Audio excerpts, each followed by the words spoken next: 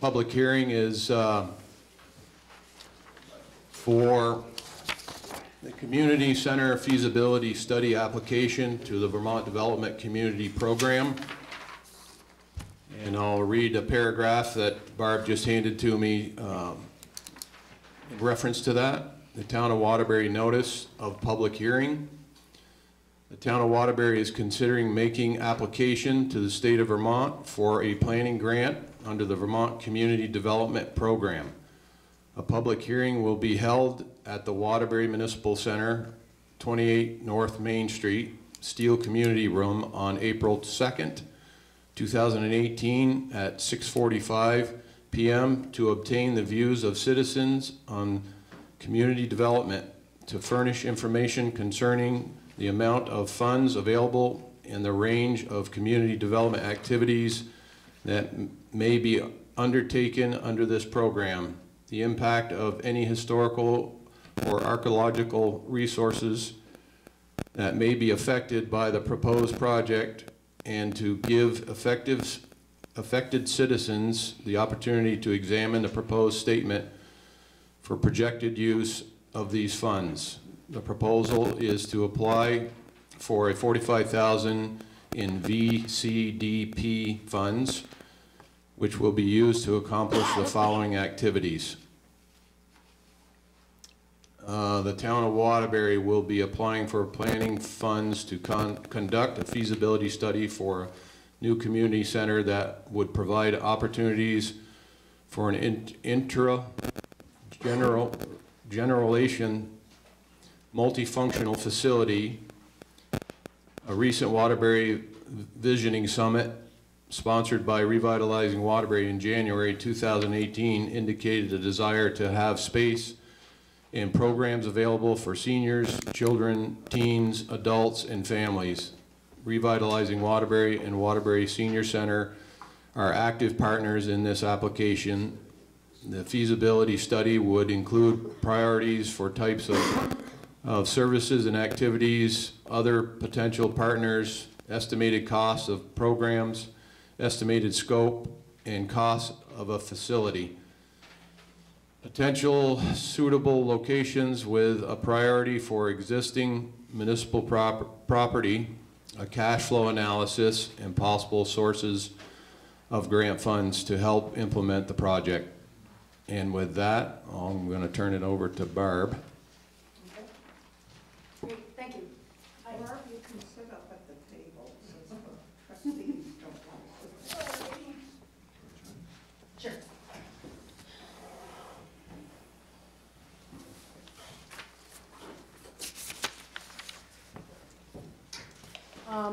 Thank you for the opportunity to talk about the potential for the community center project. This is something that came up actually came up a few years ago, and as a concept and as a result of some additional input from our recreation committee. We've been working with Revitalizing Waterbury on a potential new senior or expanded senior center. And the Children's Room is an existing organization that's been looking for a home for a while. There are other groups. There's one that's represented here tonight, an arts community group, looking for space in the community. The overriding and overarching intent to be looked into the feasibility study, the key words are intergenerational and multifunctional. So it would be something that could be used by all ages, all sorts of different programs, and different times of the day and weekends. Right now there's an overloading on summer camps. Kids that are trying to get into the summer camp program are limited to the number of kids to 80 that can fit on the site down at the recreation fields. The building can only hold 30 people in the building, but in the summer they have outdoor space. The senior center also does Meals on Wheels. They are squeezed for space and looking for different facility. And as I mentioned, the Children's Room, and then the Arts Center. So this is just a feasibility study. We're looking for 80% funding from the Vermont Community Development Program. The public hearing is a part of the process that you have to have a public hearing if you're applying for these funds. They're actually federal funds that come to the state, and then the state issues them out.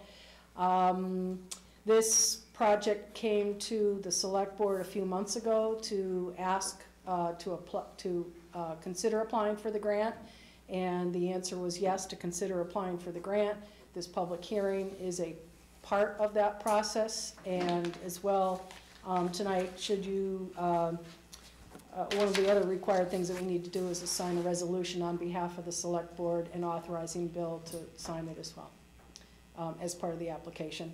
We've been working with Steve, and Steve's been working with the Planning Commission to identify needs in the community. I don't know if you want to speak to this. Yeah, I'll just speak briefly to that.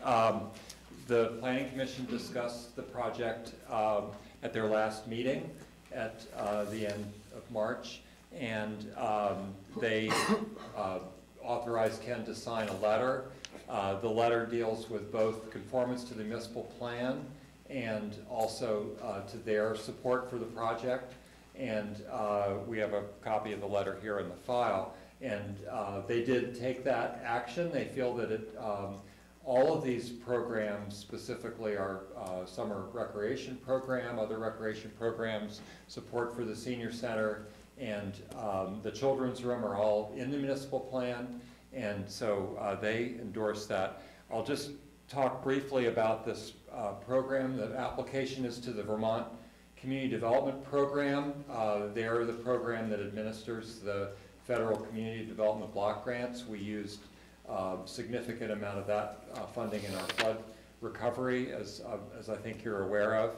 And the match also for this grant, we're requesting a $45,000 grant of the community development block grant funds for this planning grant or feasibility study. And I would be matched with $6,000, this is what's proposed, $6,250 in revolving loan funds, approximately that amount. These are also community development block grant funds that are in a town account and a village account right now. And then the additional match of $5,000 would be in-kind staff time. Chris? Yes, sir. So just to follow up on what Barb and Steve just said, the in-kind time is the only taxpayer contribution to this portion of the project. If we decide to go ahead with it, it will mainly be Steve's time and Barb's time as they work with the consultant, whomever is hired to do this feasibility study. We have capacity in the department to do that. You know, the work plan that Steve have can be adjusted, and Barb can fit this time into her schedule. So nobody's suggesting that there's no cost to the municipality, but we're not going to pay staff anymore. It's just that they will have some of their time directed to this if we go forward with it. The match of the CDBG money that we have, the $6,250, I think we have about $9,500 in that account right now.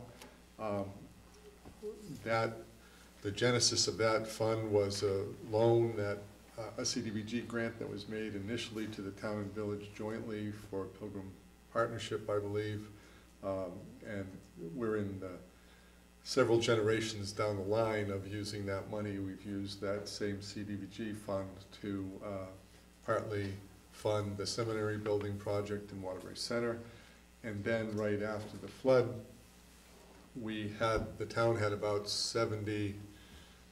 The village had 74,000. The town had $151,000 of that money just sitting. There are strings on that money. You can't use it for anything except housing, economic development, or community development projects where there's at least 50% of the beneficiaries will be low and moderate income folks. So it's been hard for us to get that money out into the community.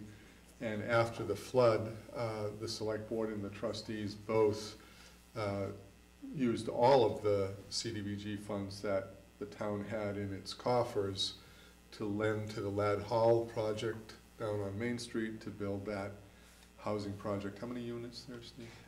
It's, I think, 20, about 720. So the town and the village both lent their full CDBG money back to Ladd Hall. The seminary building project has been, they've had two different loans, an $80,000 loan and a $20,000 loan. They've paid off both now? Well, they paid off all but about, I think, $5,000 Yeah.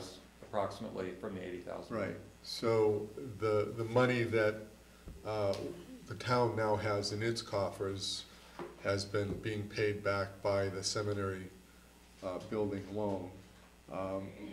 As we just indicated, that's close to being paid off. One of the loans is completely paid off. The other one has a little bit of way to go. Neither of the loans from Ladd Hall have started to pay back yet. Ladd Hall borrowed some money from the village's UDAG fund as well. That amortization schedule has started. There may be some payback from the Ladd Hall project to the two CDBG loans beginning this year, but there's a complicated formula about looking at the financial position of that Ladd Hall project after their audit is done for the 2017 year. So there's not very many opportunities that we have to actually circulate this money. One of the requirements of the CDBG is if you have CDBG revolving loan fund money in your coffers, they're reluctant to grant you any additional money unless you use a component of that. So we thought that the $6,250 that we talked about was a reasonable amount based on what we had in our coffers, and that's how we'll pay for the 20% local share. Okay, yeah, I was just going to say, seeing as how this is a public meeting, the public's welcome to speak. Carol, could you come up to the mic, please? I know, it's a pain.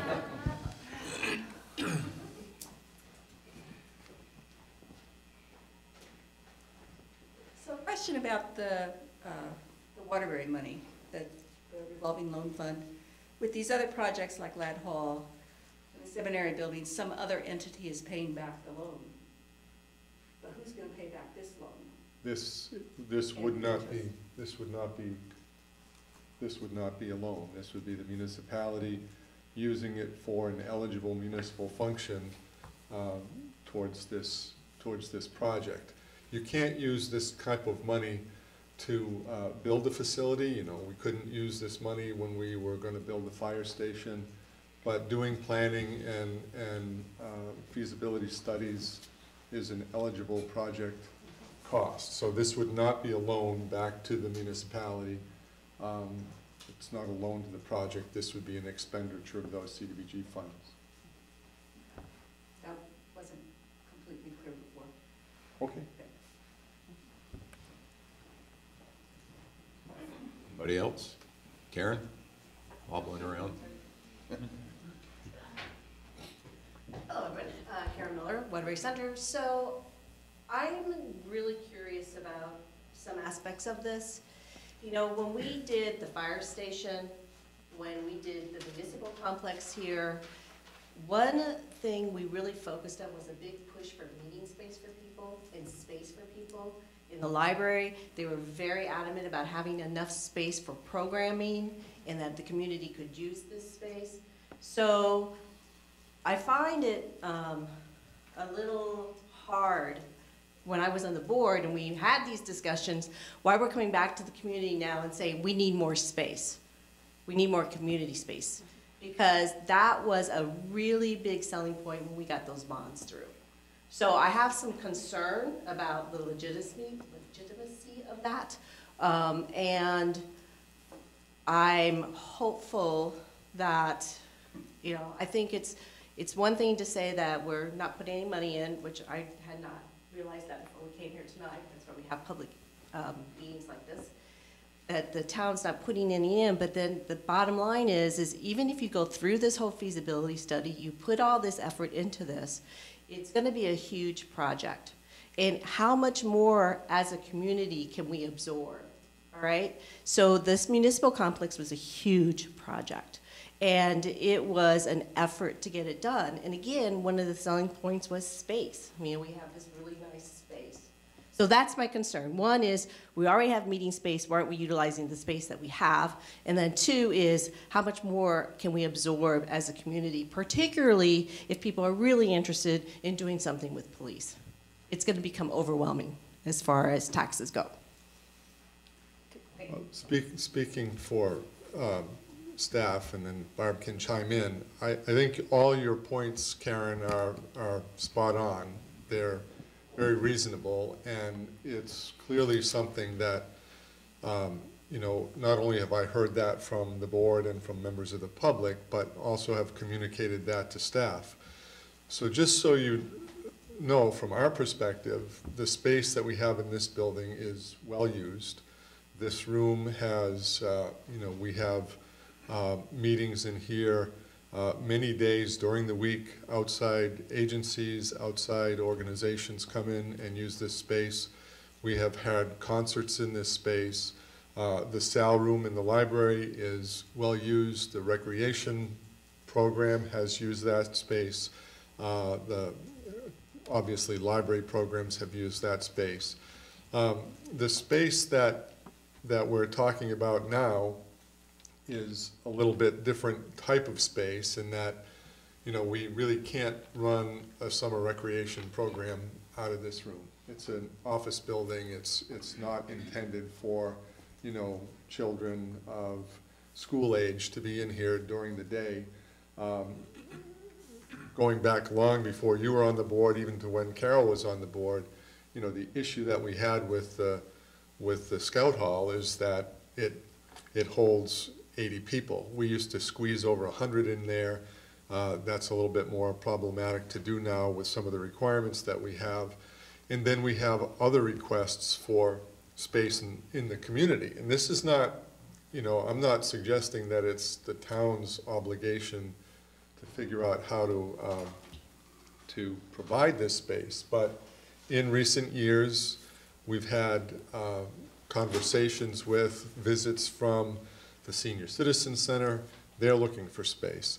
We just talked about the recreation space. And then going back to when we recovered from Irene, the community arts space was something that we looked at.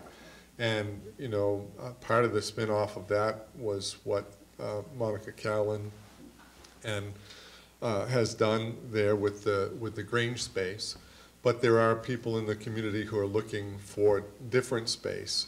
So when a number of weeks ago, back in January, I think it was, I actually called Karen Nevin from Revitalizing Waterbury and Deb Fowler, our rec director, in to meet with me. And I just said, I'm hearing a lot of talk about community centers, senior centers, recreation centers. I said, there's no way that everybody can have one of their own thing. The only way this could happen, if it can happen at all, is to combine forces and find out if you can use one space. And I had read an article about a community in Massachusetts, and the Senior Citizen Center went to the city council there and said, you know, the senior center is old and it's really in need of an upgrade. We need a new one. And the city council just said, you know, we just passed a bond issue for a new school. There's no money to do this. And one of the councilors said, well, why can't we put the Senior Citizen Center in the school? And, you know, they can share the cafeteria, they can share the auditorium space, you can have seniors in with kids. So I just had that kind of thought in my head that, can it be a multi-generational, multi-purpose space? And told Karen and Deb that the only way this could happen, if it was going to be considered at all, would be to combine forces. And then, you know, after that, Revitalizing Waterbury held its community forum, and many of you in this room were at that. I was at it for a few minutes, and it came out, that was a recommendation, and there's, you know, we looked into it, there's an opportunity. But this is a feasibility study, and I need to emphasize that.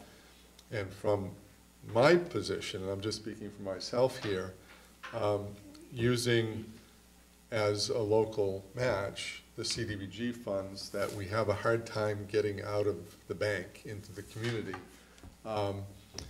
If that's what our investment has to be, to see whether this is indeed feasible or not. I mean, we don't have a lot of land, we don't have you know, a lot of money to do this. And I just want to be clear that signing up to do the feasibility study doesn't mean that the project is going to be coming next year or 5 years from now. It's really meant to tell us whether it's even feasible to consider going any further than that. I think one thing I'll add is part of the study is going to be a public process. So this is just an initial conversation with the public at this public hearing. So, you know, we intend to engage both different organizations in the community, formal and informal, including the Senior Center, Children's Room, our own Recreation Department program, and the general public. So I just wanted to reassure people that that is a requirement of these grants, just like other feasibility studies that we've done. And so we would really seek input and, you know, at all levels to help see if the project is feasible. And it will be a holistic study as well, not only, you know, identifying who would use the space, how much space would be needed, how much it would cost to build that space. The bigger question for me is how much does it cost to operate that space and who's going to pay for it? Because, you know, there's little appetite even from staff to say that the operation of such a facility will be the public's responsibility. So, Well, can I just address this a little bit? The feasibility study is exactly as we've all heard. A huge component of it is figuring out what are the program needs, what are the program costs, who are the program users, and how much is it going to cost in doing the business plan for the entire project. So if it comes down to the community to shoulder that cost, it's going to be a non-starter right out of the gate, unless Chris Viens wins the lottery, and then we've heard that he might do some nice things. Just missed the last one, so. Some guy from New Jersey pulled it right out from under. But I mean, that's got to be a solution, and how is it going to be self-sustaining? And if I can just expand on that a little bit. So that's one of my concerns, is who's going to pay for these programs. Another concern is, are we now going to have yet another staff position to be the director of this whole thing? Because it's going to be a little complicated. Number three is, if you look in the context of the other things we got coming down the pike, including a desire on the part of some people in this community to have a full-blown police department, which is going to cost. I mean, it's going to be over $1 million easily, if not more. The kind of center you're talking about, I mean, my goodness. You're not going to build that for $1 million, that's for sure. No, but if we have a plan that looks feasible, and so, 5 years, 10 years down the road, it lines up, and somebody's a huge benefactor. You never know. Another grant. Well, yeah, and that's why I'm not. That's why I'm not going to stand here and say let's not do the study. But I also know from experience that if people don't start to voice their concerns from the get-go, then when the bond comes down the pike, they said, well, we had all these public meetings and nobody said anything. So that's why I'm here, is to let you know that there is concern, and I've certainly talked to people, and there's a lot of concern about this. Okay. Anybody else? Everett?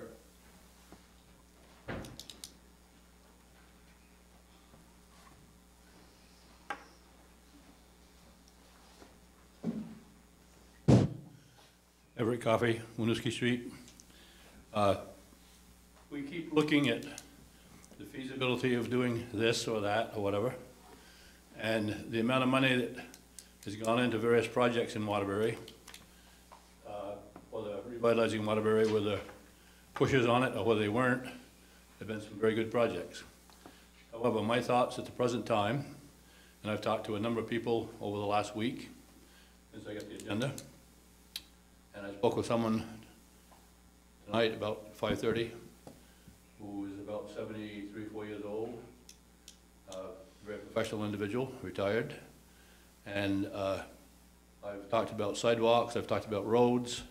Unfortunately, yesterday morning about 5 o'clock, he fell on a sidewalk in Waterbury Village, and he didn't come tonight because he's got skinned hands and other parts of his body.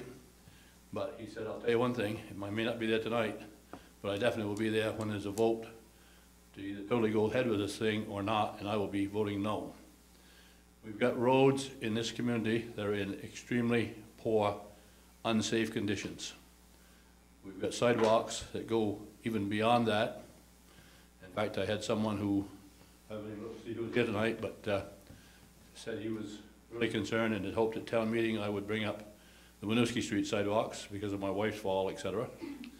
But I firmly believe that it sounds nice for Bob and Steve and Bill or whoever to polish this apple, and it's such a big unknown that until we get our roads and sidewalks, our debt load down, and I'm not questioning Bill's skills and ability, but we owe X.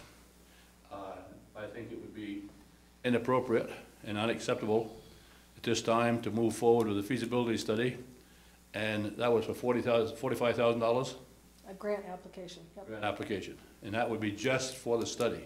yes. And as the Miller girls had said, and I was pleased and a little surprised of your concerns, thank you. We've disagreed before. I just think that the art programs are fine. Yes, the seniors would like more space, but on Front Porch Forum, you look on there and there's a advertisement probably once a week or more for the YMCA camp in Waterbury. I don't know what it costs or who can get into it. And the other thing, as far as the preschoolers or the kids that come from Duxbury, Moortown, and other places, swimming pool wise and other activities, some of them pay and some of them don't pay. And as I said in an email, which I sent to Karen at Revitalizing Waterbury, why are we so excited about building bike paths and walking paths, for example, from here to Little River, and people come here Friday night, and they may ride or walk on the sidewalk or drive on the roads a little bit, but they leave on Sunday night, go back to the state that they came from, really doesn't cost them a dime. And our local taxpayers are paying a fee. And yes, I don't disagree.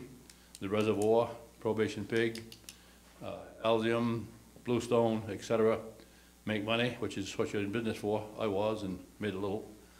Not as much as you guys do, but anyway, I'm still surviving, getting 3 meals a day to sleep, place to sleep. But I really strongly recommend that you think long and hard on this as a select board before you put your stamp of approval on it.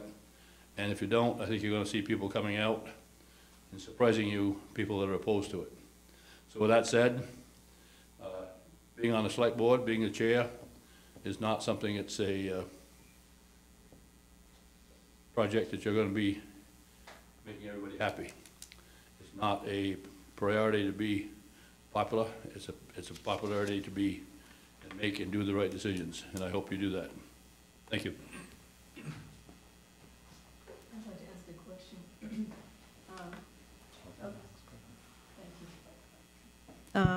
I apologize for being a little bit late. Is there a match on this? This is a $45,000 grant? Yep, it's actually a 25% match. I was thinking of 20% of the revolving loan funds, but it's Okay. 25% match. Yep. In front of you, yeah, there should be a handout there. that Okay, talks thank you, about I it. see it here. Yeah, I just want, is any of the rest of the public interested in speaking at this time? I have a question. Yep, go ahead. I was just curious about, does this opportunity come up? Identify yourself. Oh, I'm John Boyer, and what I'm wondering about is this is an opportunity that's come up in terms of being able to apply to this grant specifically? Yep. Is it an opportunity? Yeah, in other Yes. words, you know, like as other issues and concerns get expressed, there sits this opportunity to look at this one thing that doesn't necessarily address how maybe the city is working with sidewalks or other things. Is that right? There are a number of different grants out there in the community, in the state, and in the federal world. And they typically go on scheduled rounds, so that twice a year, 3 times a year, 4 times a year, once a year, you might have an opportunity to apply for something. This particular one, they have 4 different times of the year that you can apply for these funds. It is a competitive application. You know, they can be applied for in the future, but you never know if it's going to be timely or not with other applications that are out there.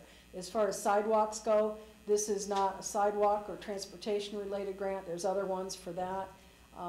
There's just about a grant for everything you can think of out there. But this one is for really community-type issues, and the focus is on serving low to moderate income individuals. Not all of them, but a percentage of them. Yeah, so if the town was successful in getting this grant and moving forward, does it diminish the town's capacity to continue to work with these other issues of Not at all. transportation and so forth? No, and in fact, we have transportation grants, another sidewalk grant up towards the intersection with Blush Hill, Stowe Street, and Route 100. You've got a planning grant out there. We've got other grants, so it does not diminish that.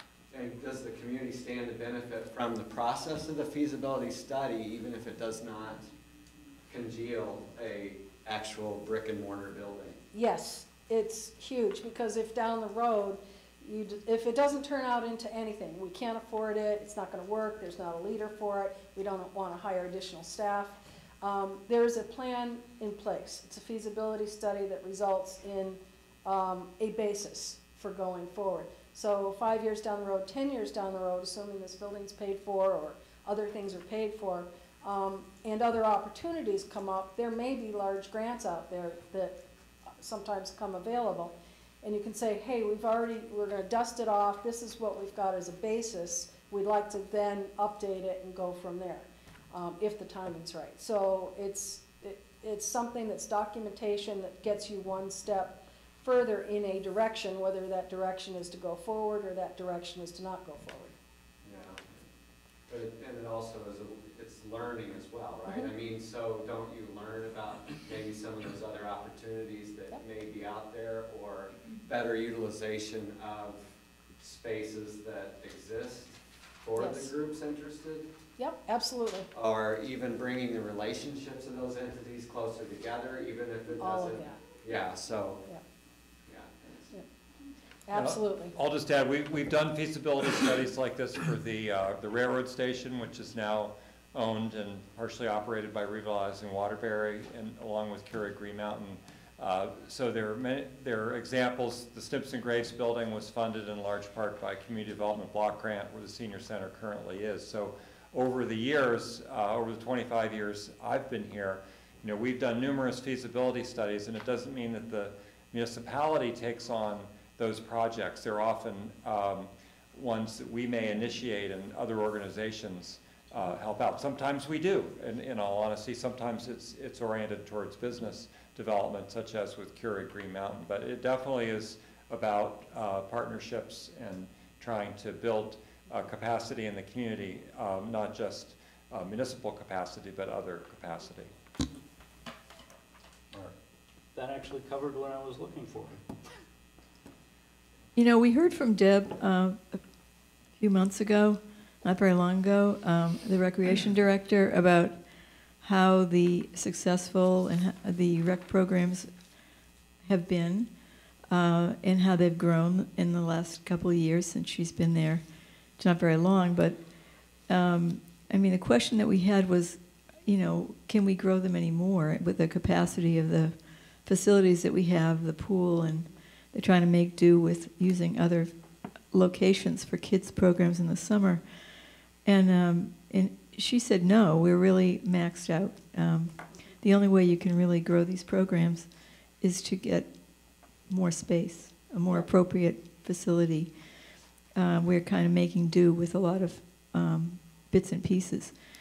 and doing well. We're lucky to have the pool, you know, for all of its problems. It's as an aging facility, it's terrific. It's really the center of recreation in the summertime. So we're maxed out, and we are like a town that has a growing elementary school population, where all the other ones around are shrinking.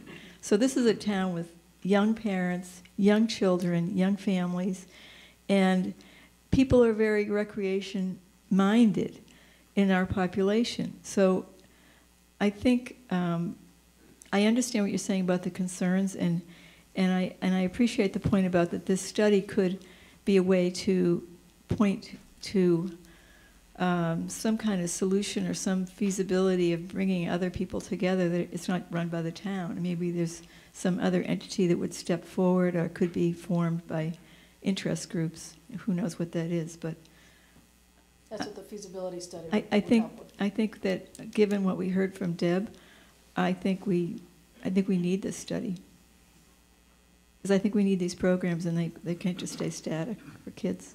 I think.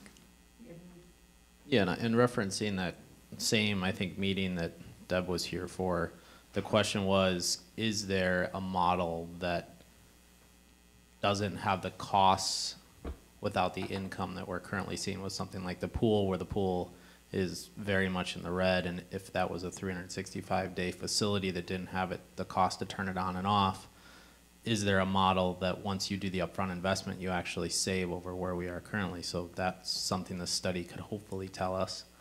I also have concerns that when we don't have enough space for summer recreation programs for kids and the families that don't get into those programs, what kind of costs they see for childcare, and are we currently providing, when you get into the program, a very affordable childcare option in the summer? So I would like to understand something like that in this as well. So I mean, for me, the small investment for education and understanding what this could look like and how it would look from a P&L perspective, I think is an important education process.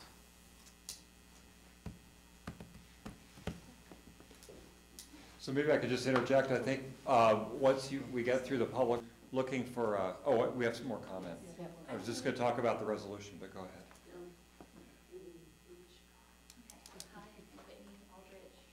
I don't know that it's quite on. Is it on? Oh, there, sorry. Yeah, My name's speaker. Whitney. I'm a resident and a small business owner. I'm here with 3 of our 12 steering committee members that are trying to get a collaborative space in town to help people meet, learn new skills, and to make things. It's not necessarily an arts center, just want to clarify that. But people can make art there if they want. I just want to ask the committee if they could add some points into the feasibility study, because we do definitely support this, that was directly related to creating space for making things in, because that is definitely a multi-generational support function. We've done a lot of work in the 3 years that we've been trying to get this off the ground, and we'd certainly share some data that we've collected. We've got over 100 community members that really want to use the space. We're in the conundrum of finding the space. That's what we're missing. So we're eager to help support this group as much as possible. Just wanted to let you know that and ask if you could add a component in to talk about making space. I want to get language to put in here, because instead of making things. Yeah, absolutely. We can meet later about that, too. Yep.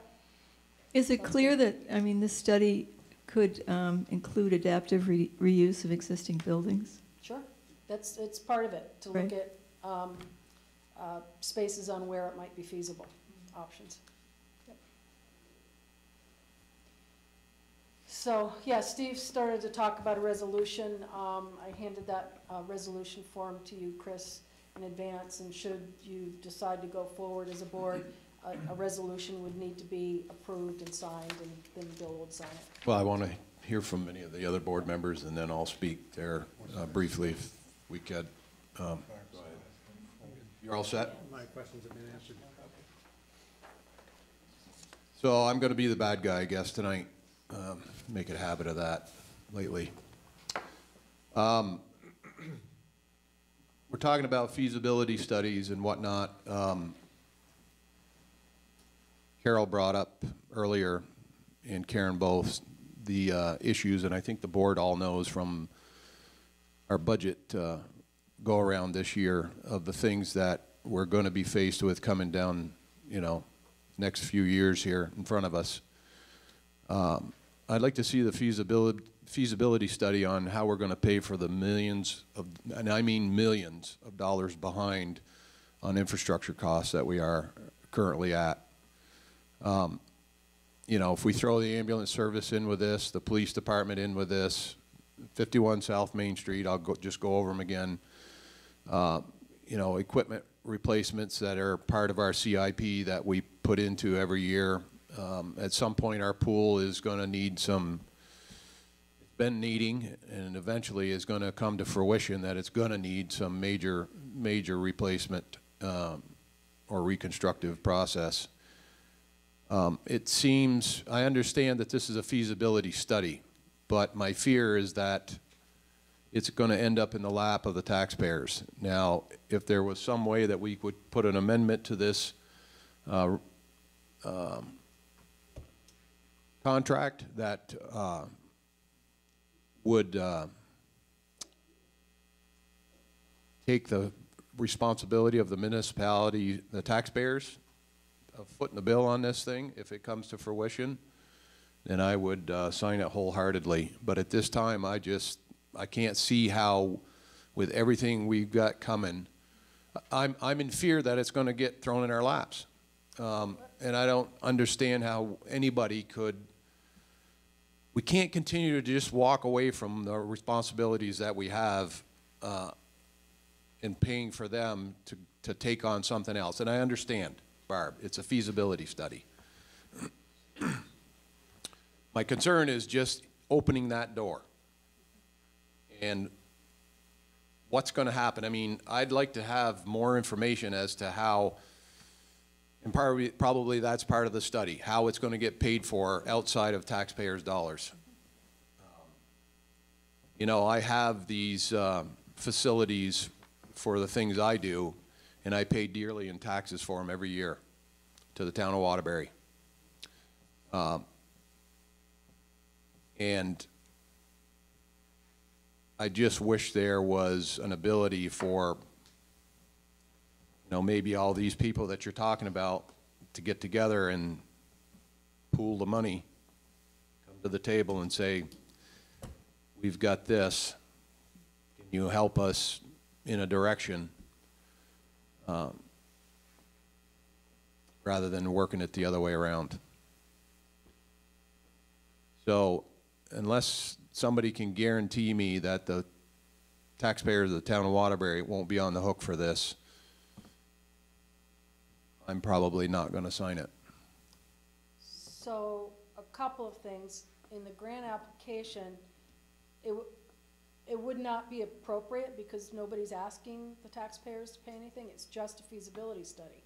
Where it would be appropriate to include something like that would be in the RFP that will go to we'll put requests for proposals out to firms that can do a feasibility study. And in that feasibility study requirement in the request for proposals, put in there that this will not, whatever comes out of this, will not involve any taxpayer dollars, municipal taxpayer dollars. That would be the place to put it. And if it comes out at the end of the feasibility study that this can't be done without taxpayer dollars, it's the end of the feasibility study. If it comes out and says it can be done without taxpayer dollars, but you'd have to do a big capital campaign like the library did, and they contributed over $1 million for this building, a capital campaign, other grant funding out there, other opportunities, then potentially this would move forward. But that would be the place to put that language in that request for proposals, to be specific, that it not include taxpayer dollars. All right, well, having said that, then I'm going to ask the public that's here tonight, are you comfortable with that being said, that those conditions get put in at that time? Like I said, I'm not really totally opposed to this. I do worry that it is opening the door, and it seems like once the study gets done, then the train is on the tracks and headed out the station. But I can appreciate that in reality, it's a study to see if it's possible and see what the possibilities are, and there's a lot that could be gained from it. I do have a little concern about saying there are no taxpayer dollars involved, because there are. We have Steve's time, and we pay for his time. We have Barb's time, we pay for her time. I don't know about this community grant thing. I mean, it is taxpayer dollars. Money from the federal government. Yeah, so it's federal money, so none of us pay federal taxes, so I guess we're okay with that, right? So I would just like the record to be corrected as we talk about this, to not say there's no taxpayer dollars involved. That bothers me. I'll have to work on some creative language for that. I'm basically looking for a no increase in municipal tax rate to go towards this thing. But that's my big concern. I'm a member of the public too, and I'm not, I understand and I hear what you're saying. I think that you should either allow the feasibility study to go forward and let the chips fall where they may and get as much information as you can, as opposed to restricting the information. Because ultimately none of these projects, including this building and the fire station, is done without the public's approval. And, you know, we had a hit with the tropical storm and our tax rate went up. But for the last 3 years, we've kept the tax rate level. We're paying for this building, we're paying for the fire stations, we're paying for the rec director that we've added. So I think for this board to say to the public, well, we're only going to consider things that we're not going to have to bring to you, is really not fair to the public's process. The public gets to decide how much they want to pay in taxes. And, you know, your concerns, Chris, are reasonable. And you know, back long before you were on the board, we had a lot of discussions about the fact that our society is pluralistic. And some people want to spend every cent that they have on the road system. Other people want to spend a lot of money on a library. Other people want to spend a lot of money on recreation.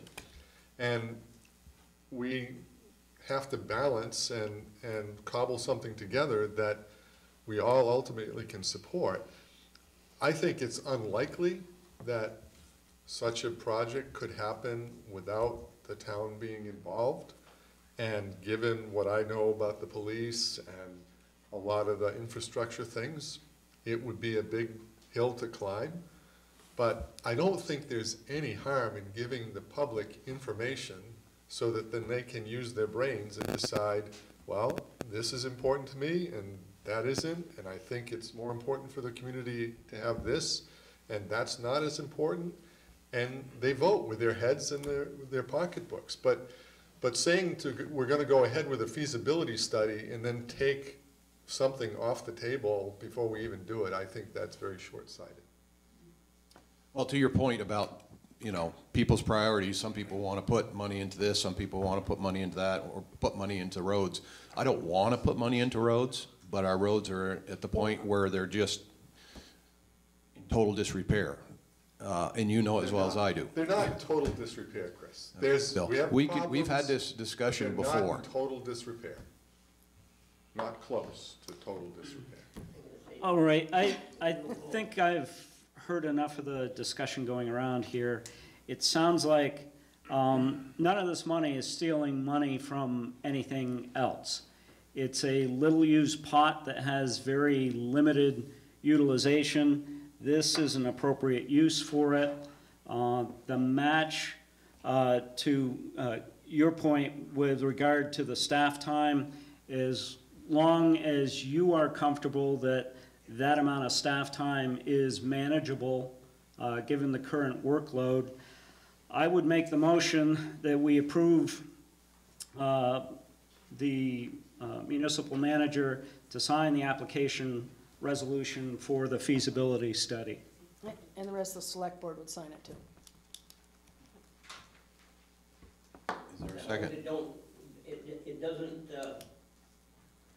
take any money other than, it's all grant money, all, everything.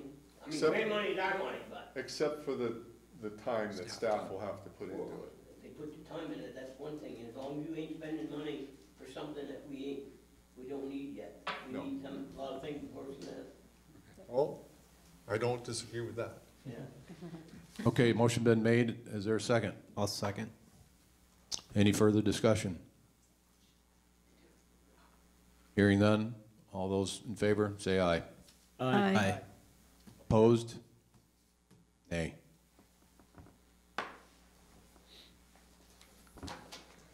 Okay. Thank you. Could I get you to pass the resolution to those? I don't know. It passes, so I would assume all 5 of you would sign it, or does Chris not sign it? It's up to him. Yeah. He can sign it or not. Okay. Send it down the end there. Thank you. Thank you very much. So then, now you close out the public hearing? Yep. Okay, this portion of it, of the meeting? Okay, Thank you very much. thank you.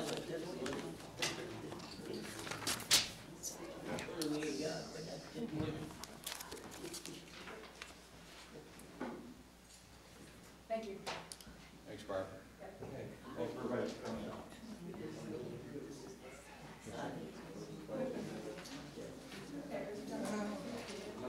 Pass these any prediction. Looks like it might be.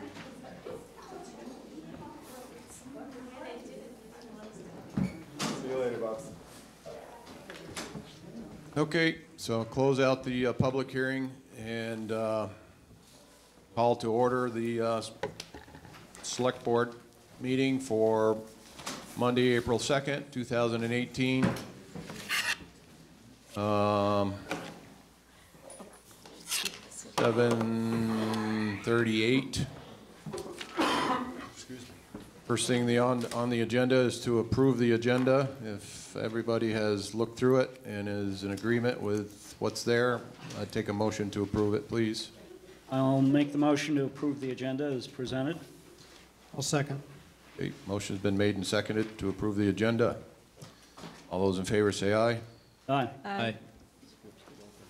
Consent agenda consists of minutes of March 19th meeting, liquor license for Butler Street Pizza, craft beer cellar, Old Stagecoach Inn, and outside consumption permits for Cold Hollow Cider Mill, Thatcher Hill LLC, and Country Club of Vermont. The outside consumption's for Old Stagecoach. Oh, it's just for the Old Stagecoach? Yeah. Okay, I wasn't clear on that. Liquor license, and they forgot to submit that. Okay. So with that clarification, somebody make a motion to approve the consent agenda. I'll make a motion to approve the consent agenda. I'll second that. Okay. Motion's been made and seconded. All those in favor, say aye. Aye. Joint business, public. I'll call the meeting of the Waterbury Okay. Village Trustees to order for Monday, April 2nd, 2018. Now, public, doesn't look like anybody interested in speaking yet. Consider 7:08, we're well past that. Consider the adoption of the local energy operations plan. Emergency. Sorry about that. Emergency, yeah. Okay, so this is my other hat, emergency management. Every year, there is an update of the local emergency operations plan that goes on file with the state. This has important phone numbers in here for the first person to contact in a community. Bill had been listed as number 1. Bill Woodruff had been listed as number 2. We had an occasion with potential flooding. I reversed the numbers, so Bill Woodruff, who is the official local emergency management director, gets called first in the event of an emergency. Even though I took action. Even though you did take action and sent pictures, I was impressed. Ice Jim. So anyway, what happens is this goes on file with the state. if a disaster or some kind of an emergency situation occurs, it means that the town is eligible for a share for the emergency relief assistance funding. If you don't have a local emergency management plan in place, you don't get, you get a smaller share of that funding. It also means that you're eligible for a number of other grants that may come down the road, like the generator grant, which is being considered now. So with that, I think everybody received a copy of the local emergency management plan dated 2018 with some updates. I found out today on one of the ones that listed 3 mobile home parks.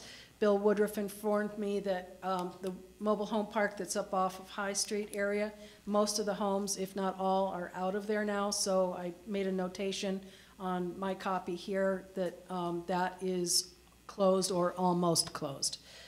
So there are only 2 mobile home parks. The school information's been updated. We now only, it used to be Bridget Goodnow and Stephanie Hudak. Stephanie's gone, so just updates. So with that, it's a town and village emergency operations plan, and it would need to be approved independently or by both boards. I just had one other little update. On page 5, you did reference the village police, so you might want to Yes, that. And then I'm on sorry, page- that I overlooked that. And on page 6, you talked about law enforcement, so that was okay, but and then you had state police referenced periodically, so that was all appropriate. Oh, in the narrative. Yep, okay, I will clarify that, thank you. So is it inclusive town and village under one contract, or they have to be separate? It's one plan, but both adopt it. Independent. So we just need to make separate motions then? For now, so next year, It'll just be one. the next one. Yep. will be one. Right, on behalf of the select board, I'll move to adopt the local emergency operations plan with the edits as noted during this discussion. I'll second. Further discussion? Hearing none, all those in favor of the local emergency operations plan, please say aye. Aye. I'll make a similar motion on behalf of the village. I'll second. Motion's been made and seconded to adopt the emergency operations plan for the town and village of Waterbury. All those in favor say aye. Aye. Motion passes. Thank you very much. Okay, next thing on the list, consider authorization to borrow in anticipation of taxes. Yeah, this is just a pro forma request, maybe a little bit of new information from Nat. The village and town both are on a calendar fiscal year, and our major source of revenue far and away is property taxes, which we're not able to send bills until July, and we don't collect until August and November. So the cash flow is very heavily weighted to the end of the year. We get quarterly payments, quarterly payments from the state for aid to highways, but in the fact that the total is only about $110,000 a year, it's, you know, not even $30,000 a quarter, and we have to pay bills all the way through the year. In the old days, we used to typically borrow around this time of year upwards of $1 million from the bank. We would borrow, say, at 2%, and then we could turn around and put the money back into the bank at 2.5%, and would earn a little bit of float for a while, and that 1/4% or 0.5% would reduce our interest expense. Mm-hmm. You couldn't ever make money doing it, but you'd be able to reduce your interest expense. We're in a very different situation now, both in the town and the village. The town, mainly because we put aside so much money into our capital improvement funds, and we typically don't spend those until later in the year. We have reasonable fund balances in those funds. And it just kind of has evolved over the past several years that we typically have been starting the year with close to $1 million in the bank. This year, we were actually further ahead than normal in terms of our cash at the beginning of the year because many accountants advise their clients to prepay their taxes because of the federal tax law change and the restrictions on deductibility going forward. So we don't have to borrow anywhere near as often as we used to. And in fact, when the last time we borrowed from the bank, rather than borrow a big slug of money and then pay it back at the end of the year and have that big interest expense, we just would negotiate a line of credit and draw down on it when we needed it. Now, the last 3 years, I've recommended to the boards just to pass motions to authorize staff, myself, and the treasurer to borrow money intermunicipally. So the village right now has more than $1 million in its coffers. It's unlikely they're going to be able or need to spend that money. The town is still in the $700,000 range, so it's going to be a while before the town really needs any money either.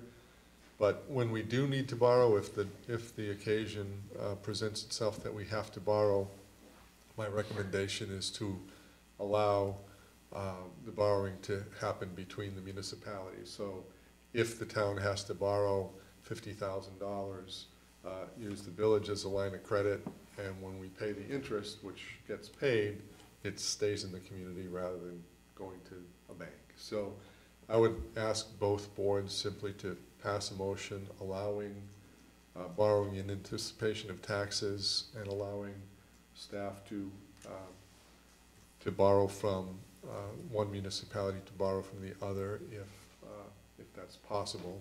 Your motion would allow me to go to a bank if I had to, if for some reason, you know, borrowing requirements were so high that the other entity didn't have enough money to lend you, but that's very unlikely. I'll make a motion to authorize borrowing in anticipation of taxes, as you described. Second. I'll second that. Motion's been made and seconded to allow Bill to borrow in anticipation of taxes, either through the bank or through other sources within our town. All those in favor, please say aye. Aye. Waterbury Arts Fest. Wait a minute. Oh, village has to do it. I'm sorry. Sorry, Skip. We're getting the money from them. Yeah.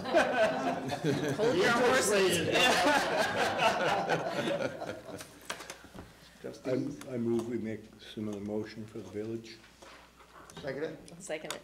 The motion has been made and seconded to authorize the municipal manager to borrow funds in anticipation of the village taxes. Any further discussion? If not, all those in favor say aye. Aye. Aye. Motion passes. Okay, I guess I'm just trying to catch up to the clock here, and it ain't gonna work, so I need to slow down. Karen. I'll be quick. Hi, Karen Nevin from Revitalizing Waterbury, and this is my annual request from the Selectboard and the town for the road closure for the Waterbury Arts Fest, weekend of July 13th and July 14th. We have been running this event. This is our 17th year. Well, the event's 17th year. Revitalizing Waterbury is about 7 or 8 years that we've been running this event. We closed Stowe Street and Bidwell Lane, and for a great party and arts fest. This is a primary fundraiser for Revitalizing Waterbury. We raise about $20,000 to $25,000 at this event towards our operating dollars. And of course, the more operating dollars we can raise elsewhere, the more likely I'm going to be able to ask you for less money in the future. Not yet, though. A couple of things just to identify from last year. We are learning from, we have some growing pains, we have some learning experiences. I just wanted to highlight for you. Last year we had larger numbers than we've ever experienced before. The town experienced some real parking issues that weekend.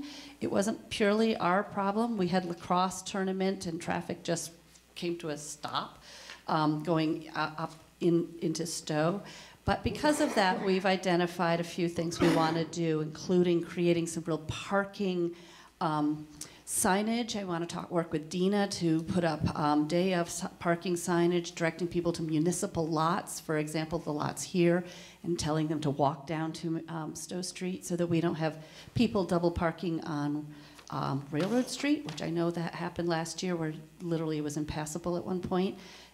Not something I'm happy about at all, and it was identified to us. So we're working on some parking issues to solve that problems. We've also identified a number of organizations that run events at the same time, trying really sort of getting on the bandwagon of all the people coming into town for the arts. And we've created an event partnership with those different organizations. A classic one is Jeremy and Georgia Ayers and their Artist as Designer event. They had 500 people come to Elm Street. We've talked to Georgia and Jeremy, and we're talking about, okay, we need to work together so parking doesn't become a problem on Randall Street and traffic and all those kinds of things. So I want you to be aware that we are very, very aware of some of the sort of issues that came up during the Arts Fest last year. Yeah, I think that's everything. Do you have any questions? Well, I wondered if you'd consider the elementary school for parking too. Oh, we would. Yeah. I mean, we're going to look at all the different kind of, the other location that would be ideal would be the Green Mountain Coffee lots that are basically empty during the weekend. And what I would really love to do is put signs at either end of town as you're getting off the interstate that say, WAF parking, literally direct them right in here, or direct them from different locations to these spots, and then signs in the parking lots that say, walk 3 minutes, walk 2 minutes, and tend them out that way. So it means a great deal of signs for 24 hours. We'd probably, we'd put them up probably around 3 o'clock or, midday on Friday, take them down at 6 p.m. on Saturday, but really work to get people who are coming into town. We saw 2,000 to 3,000 people on Friday night and another 2,000 to 3,000 on Saturday. So with that many of people and cars, safe places. So outside of the standard permit for what you're asking for, this sign issue, and I could care less either way because it wouldn't bother me either way, but is there a permit issue for, how does that get handled? Karen's idea, this is the first that I'm hearing of it. I'm sure it's being talked about, and we'll have conversations with Dina. I'm not here to say we can do it or should do it or shouldn't do it. We're going to have to think about it a little bit. We've had discussions here about signage, off-premise advertising, and I know it's a one-day event, and I'd like to be accommodating as best as possible, but if you allow that, then when somebody wants to put up a sign for the flea market, well, it only happens once a week. Why can't we put our signs out? So the sign issue is a little bit of a nuanced thing, and we'll have to work together to see if there's a way we can make it work. I would say that what I'm saying is we know that there's a problem and we actively want to solve it. And it's not going to be solved tonight. It's going to be solved by me talking to the people and figuring it out. But I want you to know that we are very aware that this is a problem. We also have a trash problem, but I've got that one solved. So I wonder if you could put a map on your website too. that's part of, but we do put maps on websites. Parking. But with parking locations. Yeah. People don't pay attention. No one pays attention to them. They really need it as they're walking into town. And we can hand out maps, but they're already parked in this location. Are there any more questions? Somebody'd like to make a motion to approve the Waterbury Arts Fest. What were the dates again, Karen? It's July 13th and 14th is for the closure of the streets. And actually, now that I look at it, because I didn't highlight it on my piece, we are looking for an extension, 1 hour extension for the noise ordinance on Friday night for the party. Didn't you guys ask for one? Not that I, again, We've always asked for it. You've always given it to us. So it's the same thing. It's exactly the same. And I'll tell you, last year at 5 of 10, they were begging me for 2 or 3 more songs, and the band knows.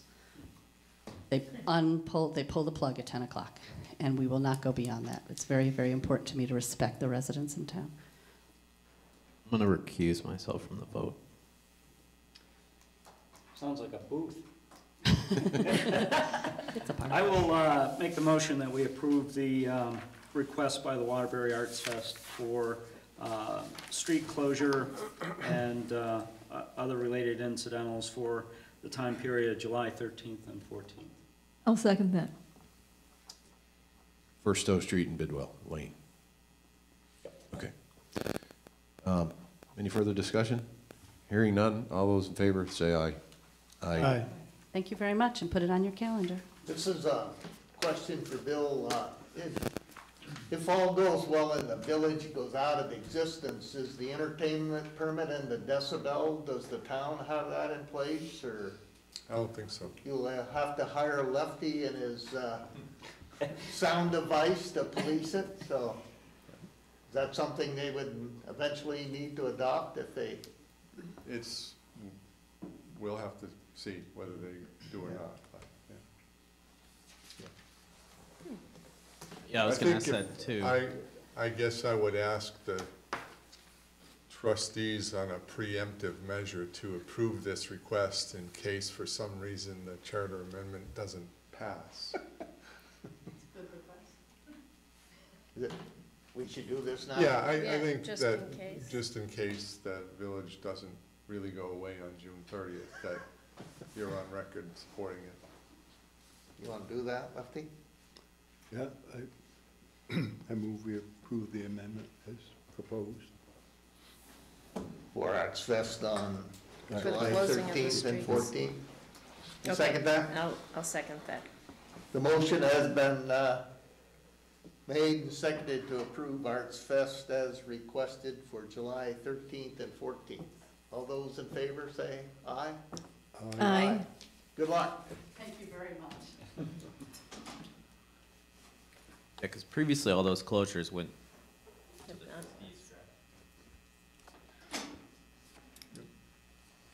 Okay, let's have a little discussion about the municipal manager's salary adjustment.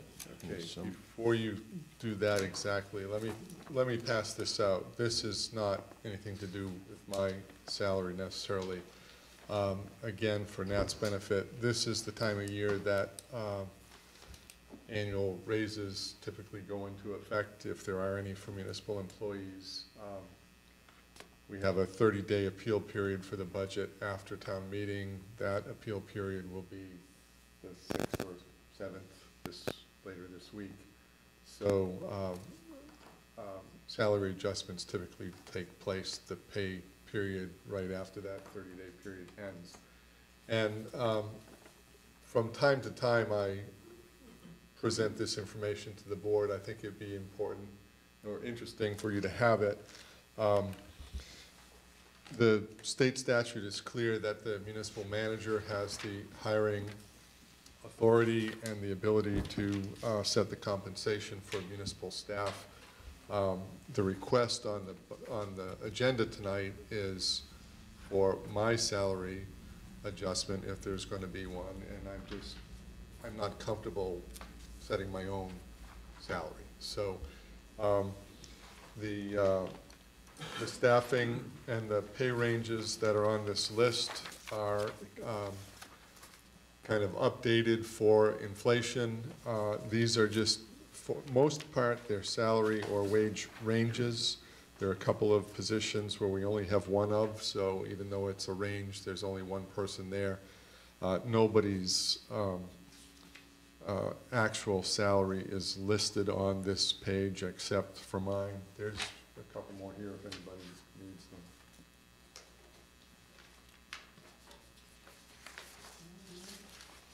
So, as I said, the municipal manager's authority to set compensation levels and staffing levels is limited, of course, by the budget. All of this that's on this page is within the budget, and there's not significant changes in any one of these particular line items. So with that, I'll stop talking, and I did Jane, you sent me an email earlier today.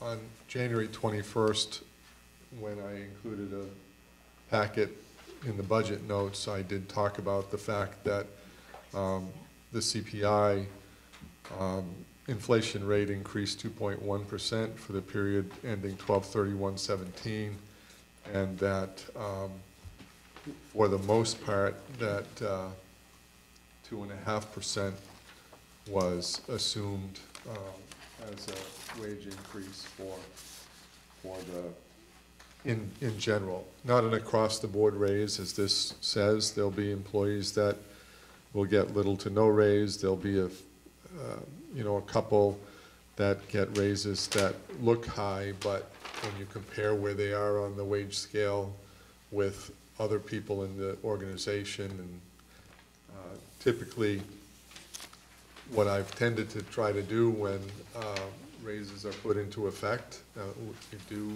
employee evaluations. We try to make that part of the process every year. But I also recognize the fact that the people at the high end of the wage scale, if you simply gave an across-the-board percentage increase, somebody who makes $25 an hour is going to get a higher raise than somebody who's making $20 an hour, even if they're doing the exact same job. And, part of that spread is seniority. But over time, if you're really doing what you need to do as an employee and you're moving up the learning curve, if you will, the premium between a more seasoned employee and somebody who's more of a less experienced person should narrow over time, So if you're in a position for, 20 years and then somebody's in a position for 2 years, well, there's probably a big difference in your skill sets. But if it's 20 years and then the next person is, 12 years, that gap in learning has changed. So I try to usually give a bigger raise to people who are making lower wage rates. Otherwise, they continue to get further apart over time. So that's that. You can ask questions tonight about it. You can ask questions of me at any time about it. And as I think I expressed in the past, I'm happy with how I'm being treated personally by the town and the village in terms of my compensation. I hope I'm performing satisfactorily, at least to the board's, in the board's opinion. I'm not in a position where I was 2 years ago when I came to the board and said, I've had a 4-cent raise in the last 4 years, and I was feeling a little bit neglected, I guess. I don't feel that way now. So this is not intended to be a big demand. It's just I have to sign the paperwork to put these put raises into effect, and I'd rather not be the one deciding what I'm going to be paid. So the 5%, you said the range here is from 1 to 5% contemplated. Is the 5% contemplated for the employees on the lower end of the pay scale? Is that what you said? There's only 1 or 2, Jane, that would be that high, and they're typically younger employees or employees who have been given additional responsibilities. I know you mentioned last year that you thought that was important to try to go in that direction because you train people, you want them to stay. Yeah, obviously you want to keep people. Right. We don't want to have a revolving door, and for the most part, we are pretty successful in keeping help. There's no question. I think, these are good jobs, and we have, I think, competitive pay, and we have good benefits. And, so I don't want to make it seem such that, people are just, demanding, hey, I'm ready to go down the road. But there are other municipalities that we compete with. And, in some of the higher skill levels, like water treatment plant, sewer treatment plant operators, there's demand for those, and there's we're not the highest on the compensation scale by any stretch of the imagination. Do we normally do it as a percent or a dollar amount? You're talking about for me? Yeah. I don't think there's been a normal, so you can. I think the So- trustees were looking at 2.5% as, and that would be, fine with us. It'd be about a little over $2,500. Clearly, make your points and stuff. Oh, no, I had spoken to Bill here a week or so ago, possibly coming up with some solution to address this for longer than a year. So that it, something that might benefit him moving forward and kind of take it off our list of things to do on a yearly basis. But it didn't sound like, after researching a little bit of it, that there was anything that was going to work well for both the town and for him. So at this point, we're back to square one. So you're saying, Skip, based on your current salary, that the 2.5. That's what we were thinking, yeah, would be fine with us. Any of the other boards have any consideration? I guess I would think more along the lines of the inflation rate. The inflation rate gets you to 107,989, so it's about 108.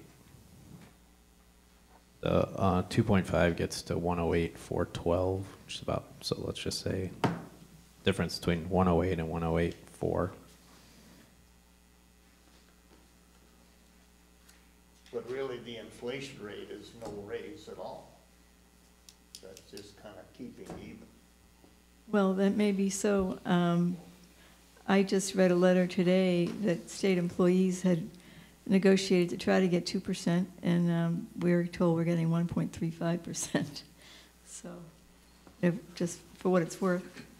And they're pushing it back 6 months. I was a state employee for a long time and lived with those, and Lefty and I get Social Security that doesn't even get the same inflation. And I think employees are your best asset and things, and you need to treat them like they're really valuable, and where would we be without them? And I think, Well, I think that's across the board in any consideration, whether it's municipal or private.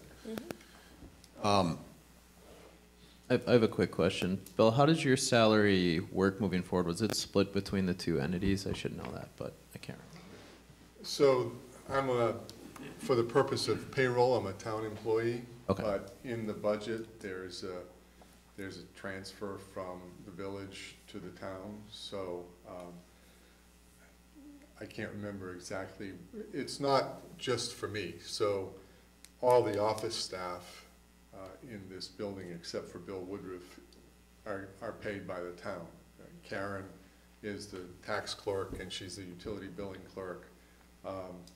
We help town and village and water and sewer customers and everything else. So the village as a whole, there's a transfer from the village's general government to the town. There's a transfer from the water and sewer to the town. And there's a formula in place that we have used. It's a little less of a transfer this year because the police department has gone away, and there's less administrative work for me to do on that side of things. But that was already built into the budget. But it's all in the budget. So the village, people in the village pay a little bit more, as an individual taxpayer, because they're paying the town tax and the village tax, so. But they don't get it for nothing. That's been about 10 years that's been in effect, I believe. Well, the current formula, but there's been a transfer from the village to the town at least as long as I've been here for that. The formula has been tweaked a couple of different times over the years.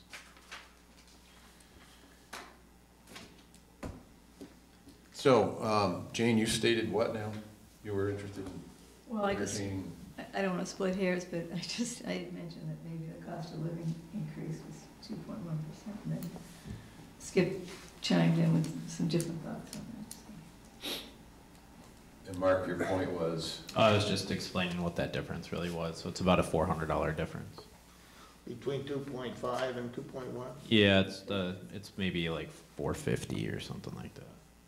My quick math correctly. We should get them more.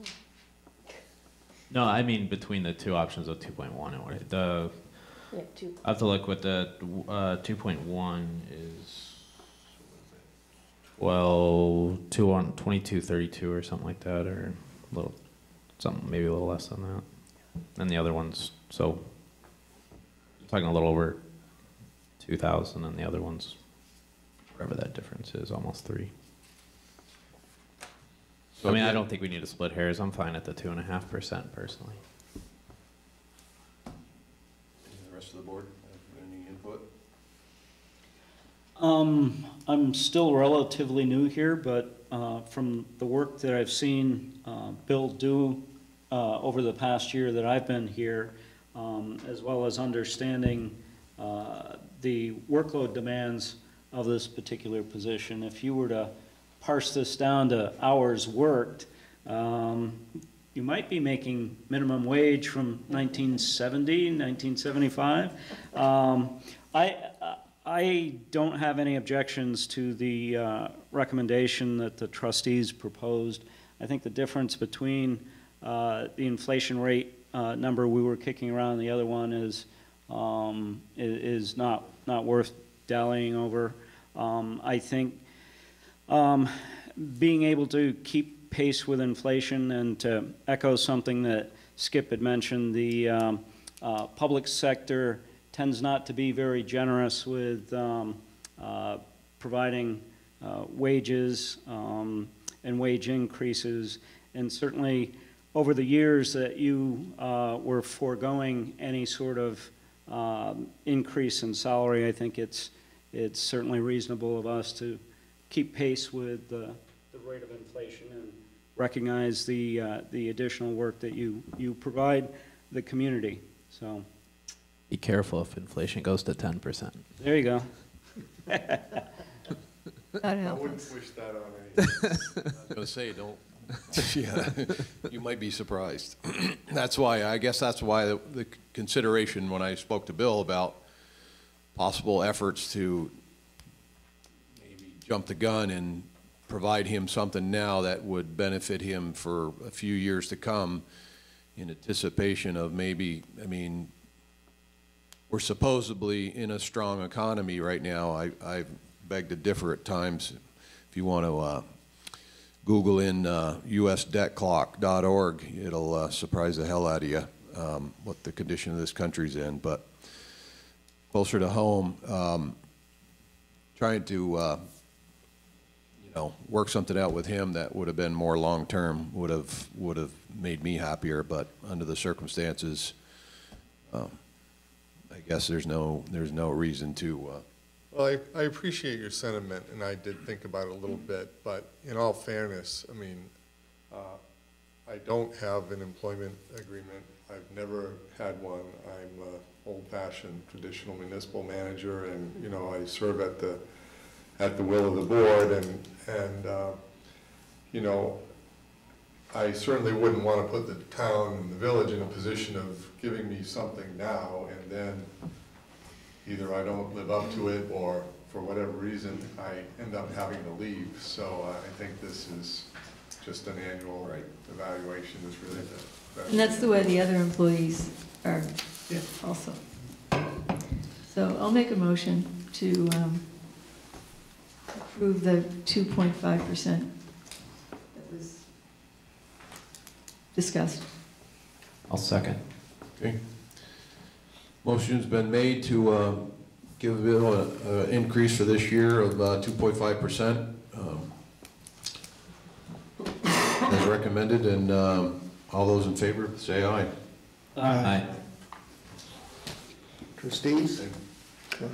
Yeah, I move we approve a 2.5% raise for the municipal manager for the ensuing year. I'll second it. Motion's been made and seconded to approve a 2.5% salary increase for the municipal manager for the ensuing year. Any further discussion? If not, all those in favor say aye. Aye. And I guess I would just add to Chris's point that if we were gonna do that, we probably needed to start before yesterday to kind of work out. And I guess I would caution too, there, you know, hopefully if the village goes away, there's gonna be some changes coming and things that, you know, could be worked in the future that we don't necessarily know how they're all gonna shake out there now, so. Yeah, it was a thought, you know. Yep. Well, thank you all very much, I appreciate it. Okay. Still not catching up here, but moving forward, we have a little discussion on 51 South Main Street. Mr. Parsons is here tonight. I think I may have dropped the ball there last week there when I suggested putting it on the agenda and didn't want to catch you off guard, but as we had agreed that the voters at town meeting to include perhaps some more money to the till, didn't know if the trustees had had some time to mull that over and maybe discuss it a little bit with Mr. Parsons, and kind of like to have an update as to whether we're wasting our time or not. Well, the trustees are always happy to talk to you about it, and we have had a number of discussions on it. Of course, our village meeting was after your town meeting, so by the time we had village meeting, we were aware of the motion. And at village meeting, you know, we brought it up, and the motion, as I remember it, was 37.5, but in order to do that, you needed to get a 99-year lease on any parking spaces. And in my dealings with, you know, real estate and things, if you have a 99-year lease, it amounts to you owning it. And, you know, if we were gonna be dealing with 30 or 40 potential parking spaces at 51 and you kicked in your 37.5, you had to get a 99-year lease for those parking spaces, or a pretty minimal amount. That, you know, we thought that's kind of a non-starter. Would anybody, you know, who accepted a, you know, if we accepted the town's offer of the 37.5 out of part of 150 or 200,000 parcel, and you got a 99-year lease, that was a really good deal and things. And we have since, you know, I've talked a little bit to Chris Parson, who's here, and, you know, we were hoping to kind of, if moving forward, we're not in a position to say we're ready to, what we want to do with the lot at this point anyway. We told the village voters at village meeting that we were looking into real costs for removing the hazardous materials that are there, which I've done, and it's about $6,000. We need a couple of write-offs to do that.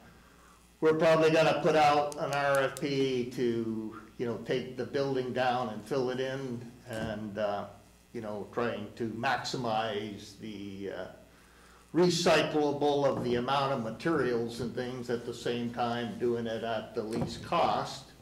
And then kind of see where we are in terms of, you know, maybe adjusted purchase price or something. The other thing that is in the back of our mind, what's happening to the TD Bank parking lot? Is it going to continue to be available or not?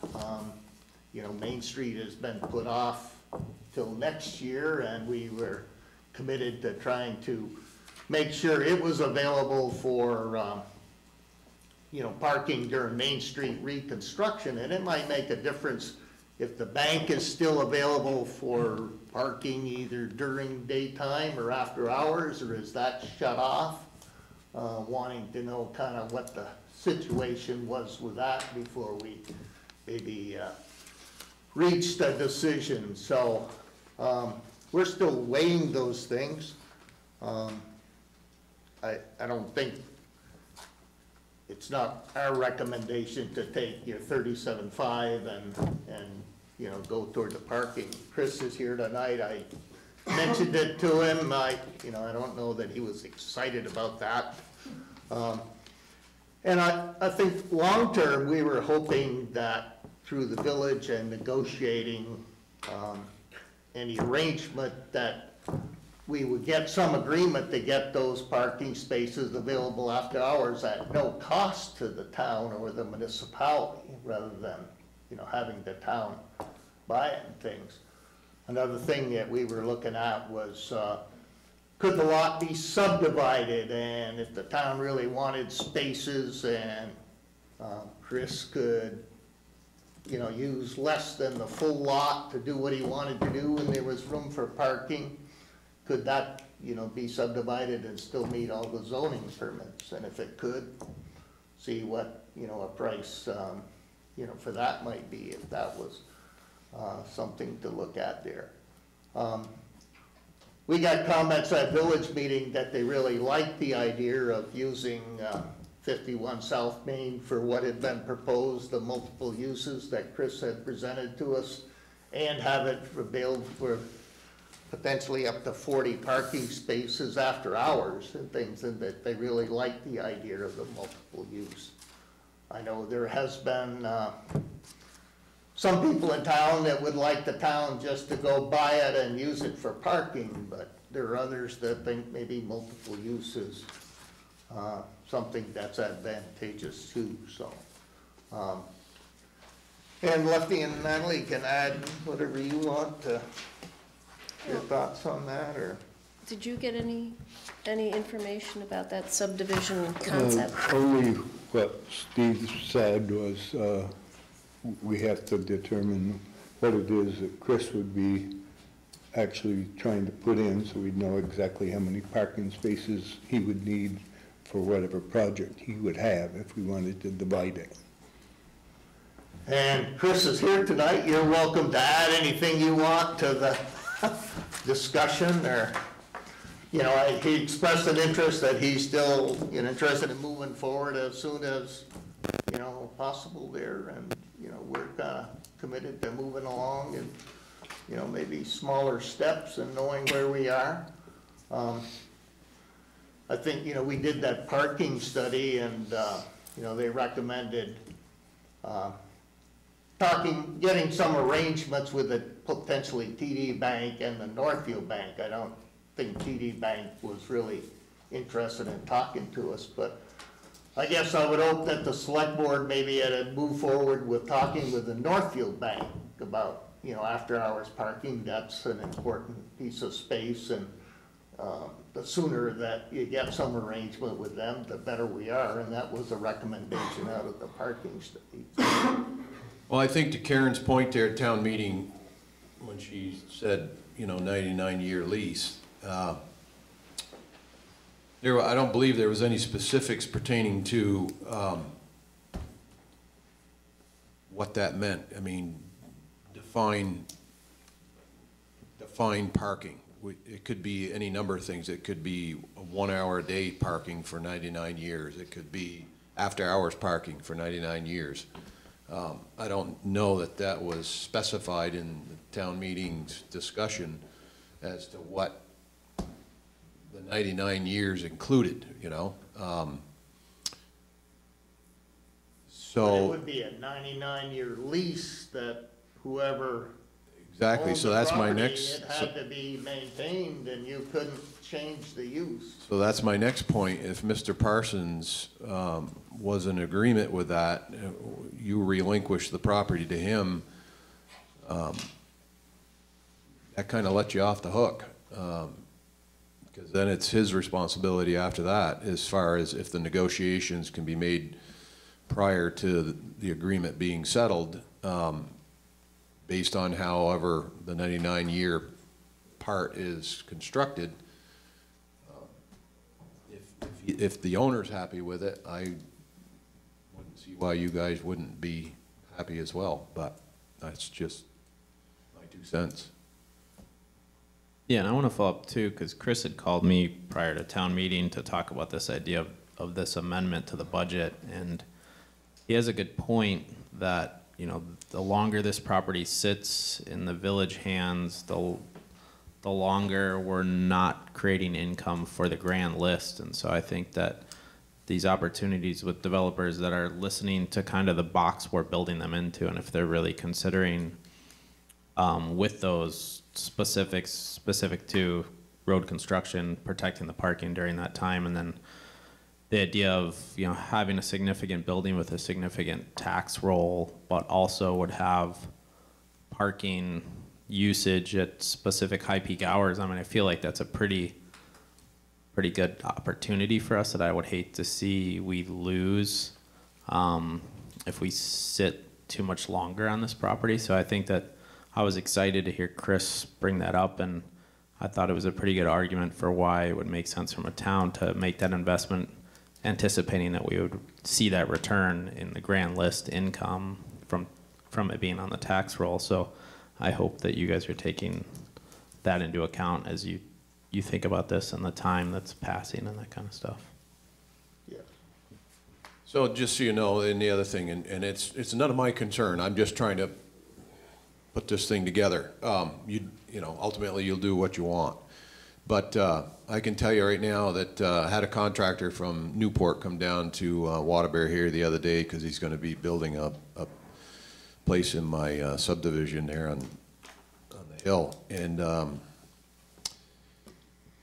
he was suggesting that prices are starting to skyrocket pretty good. And he was throwing out some numbers there as to what it was costing him for in his bidding process. And one of the items, just off the top of my head, he said 2x10s have gone from $1.21 a foot to $1.91 a foot, or no, $1.96 a foot. So, and I'm seeing it everywhere. It's so the longer this, and the economy is headed in that direction.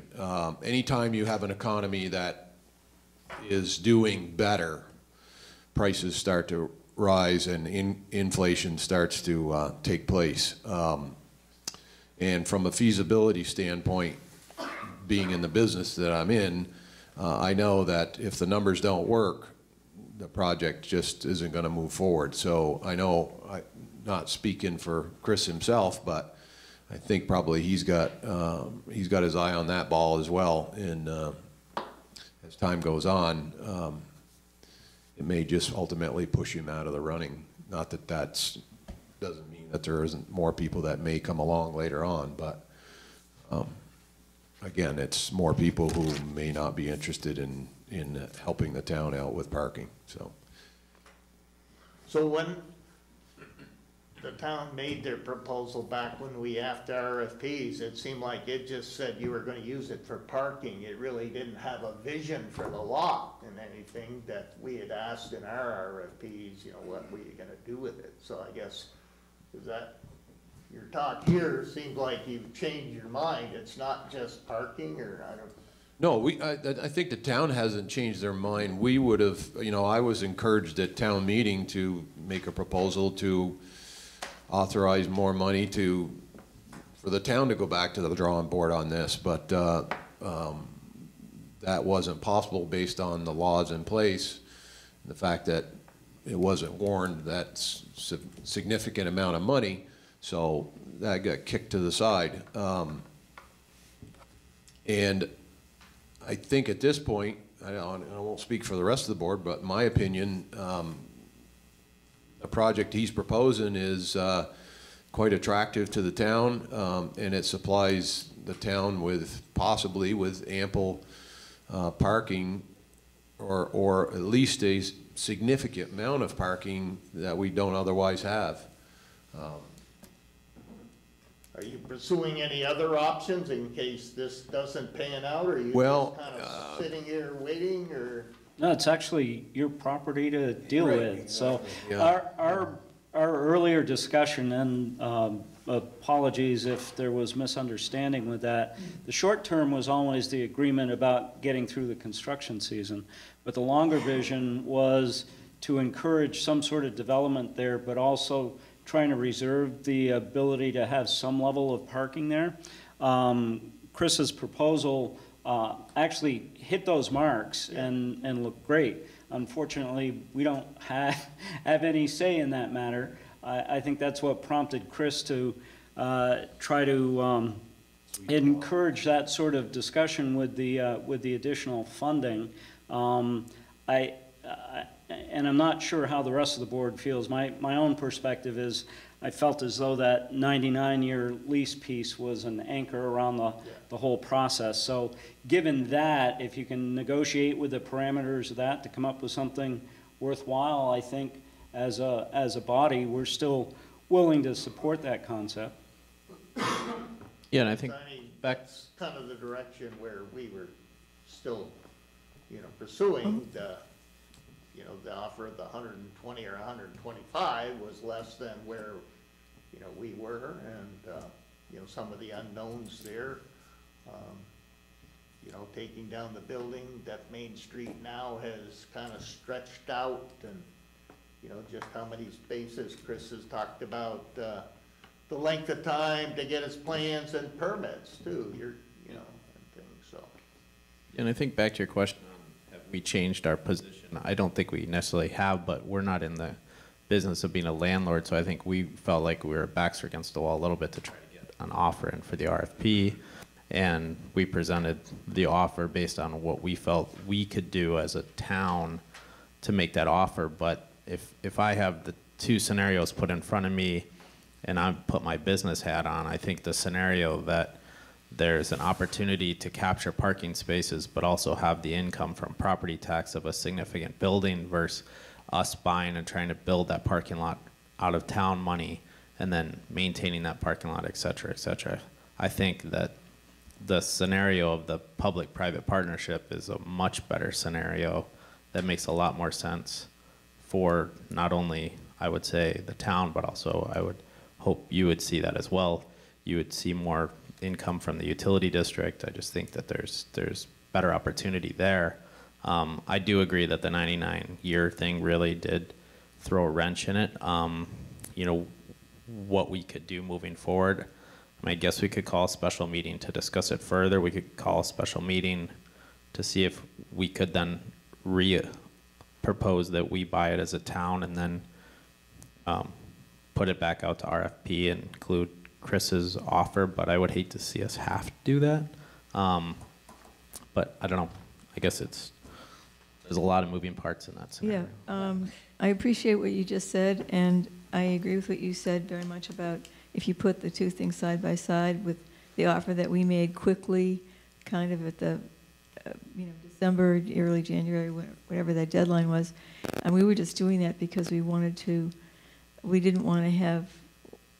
We wanted to preserve the parking, and we wanted some offer to be players in this somehow if we needed to be, especially if you got no other offers. And instead you got this proposal, which to me, it had all the, someone said, it hit all the marks. And it was an attractive building that looked like it could be multi-use and give the parking too, and was willing to be this partnership where you could phase it in and still get through the Main Street reconstruction. So, the monkey wrench at the town meeting was somebody proposed putting the 99-year on there, and now we're kind of stuck with that. I don't know if you could negotiate this without our $37,500 so you don't feel encumbered. I can certainly understand you doing that. I think it'd be a shame to. I'm a proponent of. I hope you can work something out, because I think this looks like a great proposal, and I'd like to see it happen sooner rather than later. Because I think the longer time goes on, other things can come in the way to mess it up. And maybe, as Lefty said, I think you said something. You talked to Steve about using trying to get the figures, I think, from, I mean, do you have a sense of what the use of the building might be that you could figure out parking Well, and work something out? With Chris's proposal. The square footage? We would have to figure out just how many parking spaces he would have to have reserved for the permitting process.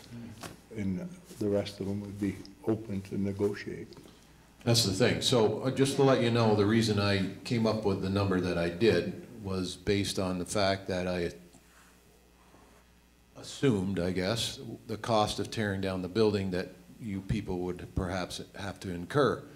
And the reason I decided to ask the voters for that additional money was because of the time restraints that I felt based on the economy and the inflation and interest rates and all that, that accumulatively over time, you know, makes these projects less possible, that to ultimately perhaps get you at the number that you would be at by the time you got done tearing down that, and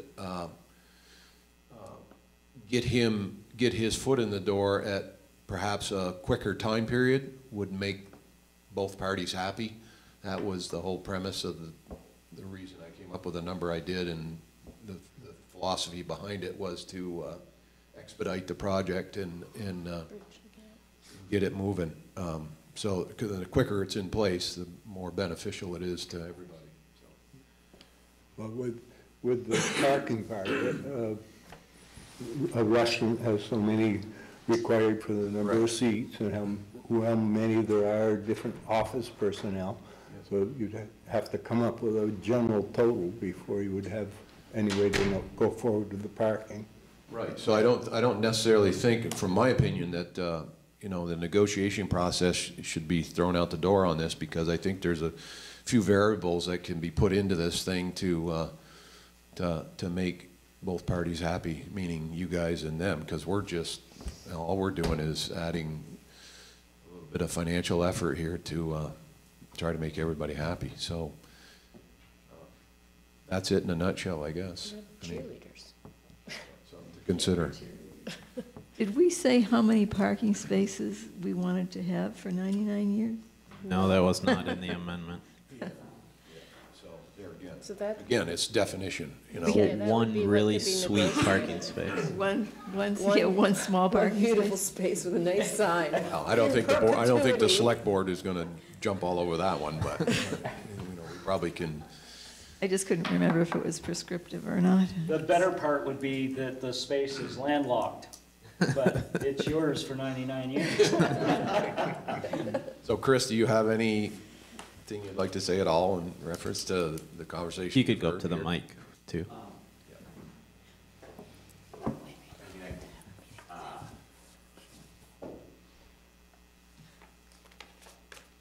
I would just love to, you know, come up with some sort of language, you know, about the parking that everybody was happy with, because, you know, obviously from the outset, that was, you know, one of our points was we understood that was a huge deal, and that was, you know, one of the, you know, major concessions that we were, you know, wanting to make, is that we were, you know, more than willing to put something together that everybody was happy with as far as the parking was concerned. And, you know, the more that I get into this, the more that I see that that's gonna be easy to do. I was talking to a guy today who was interested in having about 2,000 square feet of office space in there, you know, and he says we really only need, you know, 3 or 4 parking spots until 5 o'clock in the evening, you know, so I mean, that's a big chunk of the building that doesn't really require much, and those people are out of there at 5 o'clock, you know, so I think the parking's gonna be, you know, it'll be loose, there'll be a lot available, and I'm sure that we can put something together in writing that everybody would be comfortable with and happy about. With 99 years, somewhere. So in all fairness, yeah, I think the board would agree that if we were to sit down and have a discussion about this, that we would also take into consideration possible future changes in use, or, you know, any of those number of things there, that we wouldn't want to gridlock you into, you know, a situation where you come up, like Lefty says, you know, you'd want ample. And be aware too, anything the village does is not restricted by the 99 years. Say that again? Yeah, Anything the village would do, any contract we do, we're not obligated under that 99 years. Because it deals with them. if we don't accept their money. Yeah. Right, but if we accept their money, then that is 99 years, and whatever the terms are becomes part of the purchase and Right. sale. Exactly. I mean, yeah, I guess, and back to my point there, if you relinquish ownership of it, then, you know, and the new owner's totally happy with that. And I think But if there's we room could- here to make yeah. it try to work, So- but it's up, you know, that's up to you guys. How many parking spaces are you thinking? I think, you know, currently as this initial plan has been laid out, I think there's 52, you know, total, and, as the current plan is laid out, you know, we probably would reserve 12 of those, you know, every day, but the remainder of those could kind of be in the public pool, you know, for people to use, just, you know, as we're doing with the bank right now, so, it'd be, you know, a good portion of the 52 spaces, basically, that were kind of, you know, open to everybody, so. And there would be people using the building during the daytime, you know, like we were saying, and, you know, obviously, the people that show up at 7 o'clock in the morning or 8 o'clock to go to work in there, or whatever, you know, they might be doing, they're obviously gonna have a empty parking lot to choose from. They'll be taking care of, you know, whatever spots are left over during the day, you know, people can kind of, you know, avail themselves of. And then, you know, 5 o'clock at night when everybody leaves, then it kind of opens up again, you know, so, I think it's. So based on what you've heard here tonight, there's not a huge deal breaker standing in front of you as far as you're concerned? No, not really. I mean, I just, you know, the 99-year thing, you know, like Skip was saying, that's, you know, almost as if ownership is with somebody else of, you know, that chunk, and I don't know how that plays out with. They would buy it under those terms. Yeah. Perspective-wise, I mean, how many spaces is that compared to TD or any, you know, the lot out behind Mansfield? I mean, what are we talking in size here? I think the Mansfield is about 40 spaces back there. At the TD Bank, they said they had, I think, more spaces than if you actually go over there and look. I think they included almost a few parked through the entire, like, drive-through. I think it was like 12, 22, about like 35 spaces, I would say, around there. And I have heard that that might be monetized in the near future. Yeah, okay. But not going away, but monetized. So, if there's any other comments or questions? Nobody? Okay, that's in your hands, guys. Thanks for your We're comments. cheerleaders. Thank you for coming tonight. Thank you. You want to adjourn? I move we adjourn. You second it? I second it. Yep. 8:45. Adjourn at 8:44. 8:44. About an hour off. That's okay, we enjoyed having you, Skip. Anytime. Yeah, hindsight, I wish I would have fought that amendment.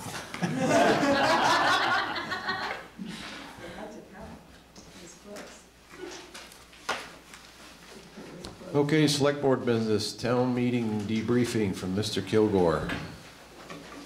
Been waiting patiently. Yep. Come up here. Sure.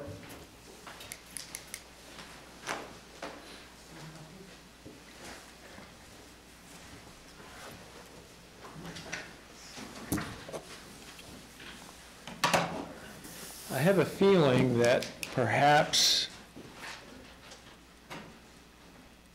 there's been a lot said about town meeting, and I just wanted to let you know what some of my thoughts were.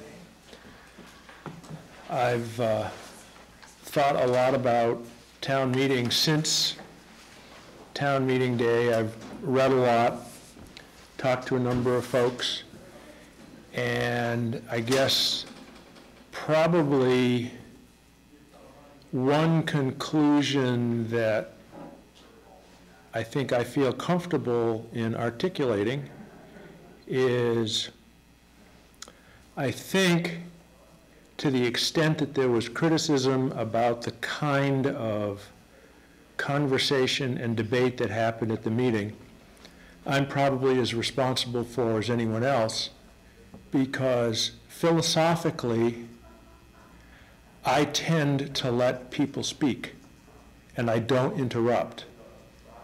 I have always thought that if something is inappropriate, and if you interrupt and mention that something is inappropriate, you can almost do more damage to calling attention to it than just by letting it go. And so, as I said, I tend to be quite liberal in letting folks talk. And I know at one point during the debate on the motion to limit debate on the gun resolution, Carla looked over at me and Carla said to me, you know, they're talking about the merits of the motion. And I said, I know that, but I think that people want to talk about it. And at that point in time, I was, quite frankly, pretty confident that the motion to sustain the position of the moderator would carry. And I felt that it was more important not to alienate the folks that didn't show up at the meeting than it was to alienate the folks that were there. So that was probably a little more calculating than I tend to be as far as letting people speak. So those are the thoughts that I have about what happened, and I think perhaps I need to change my style as moderator. A lot of people don't understand that unlike radio engineers, a moderator does not have a button that can bleep people. Because, like it or not, town meetings are live. Like theater. Theater is live. And one of the things that makes live theater so enjoyable is that it is live, and anything can happen. And anything did happen at town meeting this year. And in part, I take the blame for that. And so my conclusion is that at subsequent meetings, I need to be less tolerant about letting people speak. Now, why is that in the end it wasn't sustained? Pardon me? In the end about that discussion about the gun policy or gun letter, it wasn't sustained. Oh, it was. It was. That's the big confusion, I think, from a lot of people that walked out of that meeting. The decision of the moderator was that the resolution was out of order, and that's passed. Right. So that's why I say... that's what passed. I say, and the result was that there could not be a vote on the resolution, which there was no vote on the resolution. So in that regard, the decision of the moderator was sustained because I ruled that the resolution was out of order. But allowing I think this is what I kind of struggled with is I understood that the only thing we really should be arguing are the merits of the motion, but we got into arguing guns. I know. And I do agree that a lot of people wanted to talk, but my fear was continuing to allow the back and forth on guns confuse the audience that what we're really talking about is the merits of the motion, and you can even see it in the paper asking for, because now that it was added to the following select board meeting and discussed, those discussions didn't really happen as much that night in the select board meeting as in town meeting. And then the feeling of the community that, no, we voted that down in town meeting, but we didn't really vote it down in town meeting. We voted that we sustained your decision. That's right. Right? That's right. You're absolutely right. And that's a confusing thing, I think, to a lot of people. And I don't know if people would be as confused if people would have been halted from conversation on guns, because really we should have been discussing the merits of the motion. I don't disagree with you. I don't disagree at all. But I do believe that when it came time to vote, the way it was explained, it was crystal clear as to what people were voting on.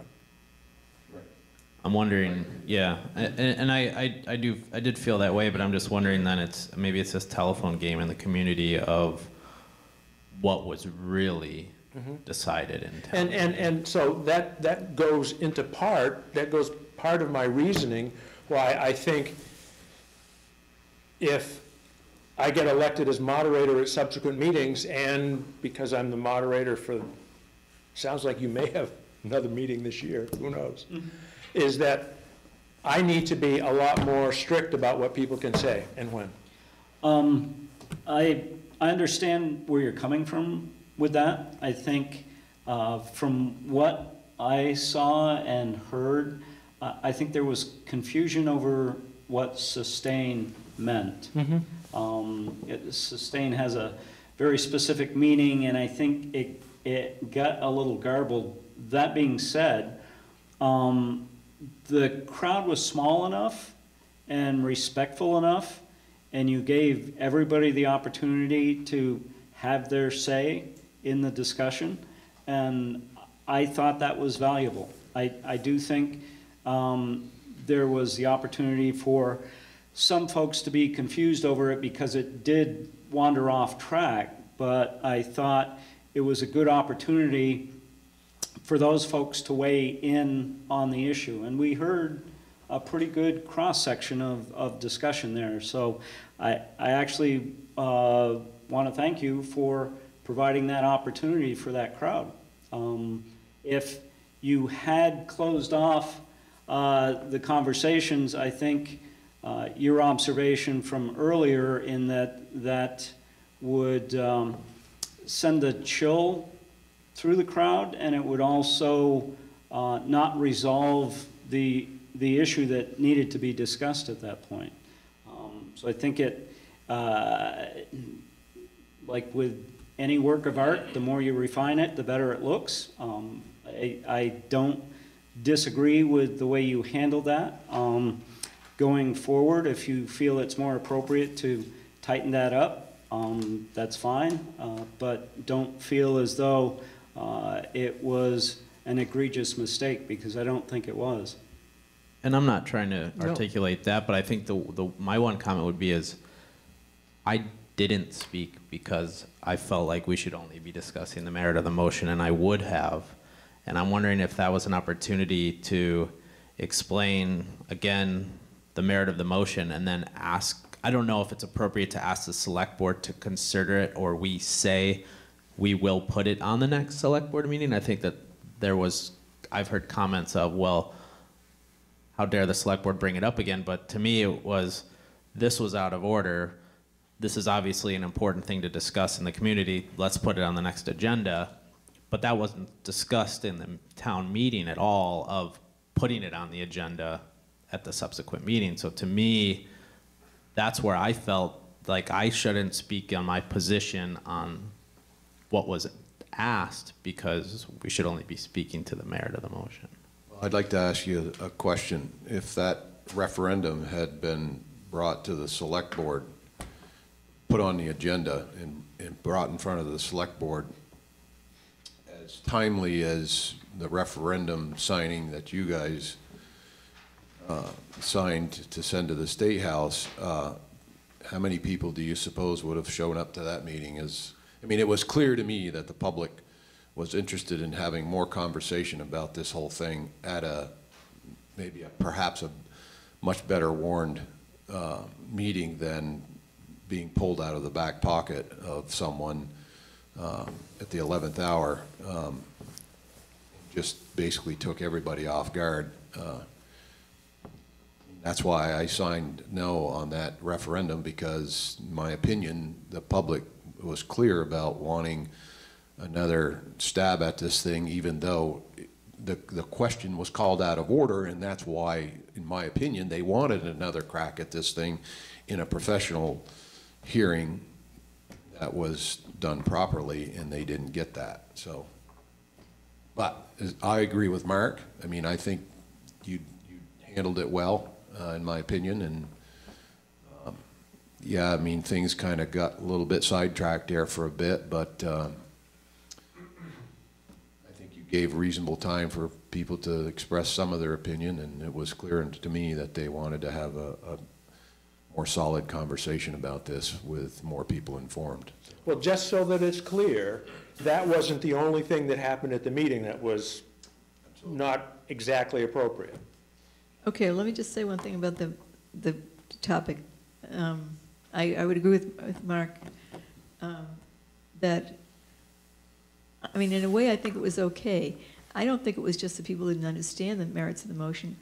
I think in a way they ignored them because they wanted to talk about it, yeah. And it was a topic. It was 2 weeks after, you know, the Parkland shooting, a little more than 2 weeks, and I just think people have felt, because it was mentioned, they wanted to express themselves. Well, there was a lot that was going on. A lot was going on. A lot was going on. And, so I don't know whether, and it was a pretty conscious decision on my part to let him speak. And I probably shouldn't have. Possibly shouldn't have. But in the end, if it was sustained, and I guess I was getting a little confused with the words myself, so that you think that it was wrong because in the end it was sustained anyway? No. I guess what was sort of going through my mind was, I am a huge supporter of town meeting. And some of the best debate we've had at town meeting was the special town meeting we had. And then while it was a little bit more rowdy, the meeting that we had when the first item on the warning was what to do about the police department. I think we had 400 or 500 people at the meeting. At least. And there was discussion. And the people talked about an issue that was important to them. And they did so in a reasonably good manner. The special town meeting we had in January was a textbook case in talking about issues and only issues. And I thought the folks that were there were maybe 200 people at that meeting, were, and I think, I said this to a number of people, it was one of the best town meetings I've attended because of the level of debate. And because I'm a firm believer in town meeting, I do not believe in the philosophy that someone said at the meeting, well, they weren't here, and that's too bad. They should have stayed for the entire meeting. I don't believe in that, because it wasn't warned that we were going to discuss it. And there would, I think if you had warned that as the last item on the ballot, you'd have had 700 people at the meeting. And you would have had, instead of 35 to 40 people talking, you'd have had 300 people talking. I see your point. And so I'm concerned about town meeting. I don't want people to say, well, look what they talked about, and we didn't even know about it. So I was more concerned about making sure that that resolution was not binding on the select board, a lot of people came up to me and said, thank you, I'm glad you support no gun regulation. And I never said how I felt. And I'm still not going to say how I feel, because I don't believe that that's the role of a moderator. I'm a firm believer that moderators don't have a right to choose. Well, to because that, they have to be So we impartial. probably should have had another meeting. to that but- point, and your point, if we'd had another official meeting on that particular item, and it was the majority ruled that they were in favor of that referendum, I would have signed it in a heartbeat. But because we never had that opportunity, I couldn't go along with it. Well, that's what, you know, everybody has their individual ideas on the way things work. And at the time, mine was, I think it's more important that a small group of people, I hate to use this expression, but I think this is what would have happened. I don't think it was appropriate when we had a couple hundred people that started off at the meeting for less than a quarter of the meeting to impose their will on the town. And I don't care which way they were going, and I don't care what the issue is. But I think what might be helpful in the future is if a couple of weeks before the deadline for petitions to be filed with the select board for consideration of warning items, that you put something in the front page forum and let people know that. Because maybe, I mean, granted, that date was predated the Parkland shooting by probably close to a month. But I think there are lots of items that people want to bring up.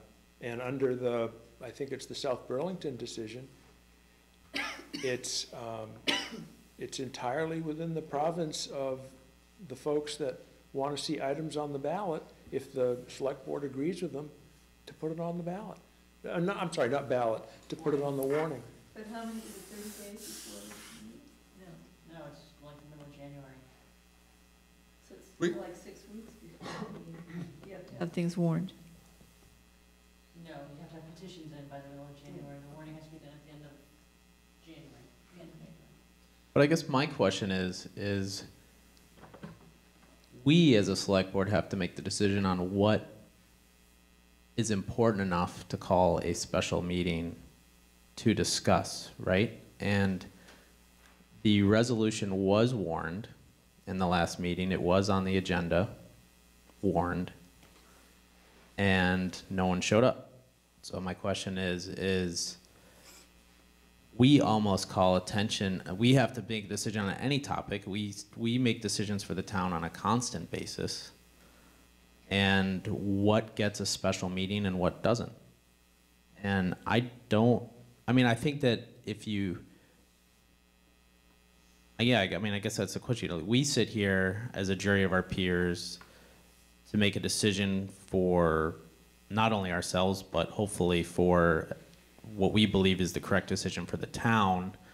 And that's why I was hoping for more attendance in the last meeting, for more discussion. But no one did show up, and it was to me a resolution that wasn't asking for much in specifics, but just showing that we recognize that this event happened. Certain members of the select board believe that it is important that Montpelier take it seriously and work on solutions. So I don't know. In terms of timing, I think it was the right timing to get something down to Montpelier. Obviously, with the timing of what's happening in Montpelier, I think it was right. I don't know, should we have called a special meeting? Sure, I think people would have shown up and we would have discussed it for a long time, but I don't think I particularly would have been swayed from how the amendment was stated to do anything differently with it. Well, bear in mind, I'm not making any comment whatsoever about what you did at that select board meeting. Sure. No, I My understand comment that. is I guess I'm not just Yeah, necessarily my talking to you, comment, but I mean, you're looking at me as you're saying this. My comments go exclusively to what happened at town meeting. That's all I'm talking about. But to your point, Mark, I don't think there's a right or wrong answer to the question that you posed. There'll be some who debate, but I think the statements that were made at the select board meeting, you're elected by the people of this community, and you're elected to use your judgment. You're elected to pass public policies or resolutions that you think are beneficial to the community. And I think the legislature is capable of understanding the difference between a resolution of the select board, when you say we, the select board of the town of Waterbury, there's weight behind that. I think if you had the exact same resolution that you approved, and then if it was, say it was disapproved by the town meeting, I think the legislature would be able to put weight in that, to say, well, we see how the public as a whole feels, and we know how the select board feels. So I don't think there was anything wrong with the select board taking the issue, and I think that it's impractical to have every question that comes before the public with regard to public policy to have to go to a town meeting. That's why there's typically one town meeting a year, and then there's a provision for special town meetings, and I think the legislature entrusts the select board to decide this rises to the level that we think we need a special town meeting for it, or, certainly the public has the right to petition a special town meeting themselves. They can put a petition in any time. So I don't think there was anything wrong with bringing the issue here, and, there was at least one member of the public here who let you know how he felt about it, and I, appreciate Everett's attendance. Circling back, though, to your point about that question and exciting and good town meetings, I'm not sure any of you are familiar with Frank Bryan, who was a professor at UVM. He's retired now. He co-authored a book 30 years ago, Real Vermonters Don't Milk Goats. And, he has been a student of town meeting for a long, long time and has done a lot of research on it.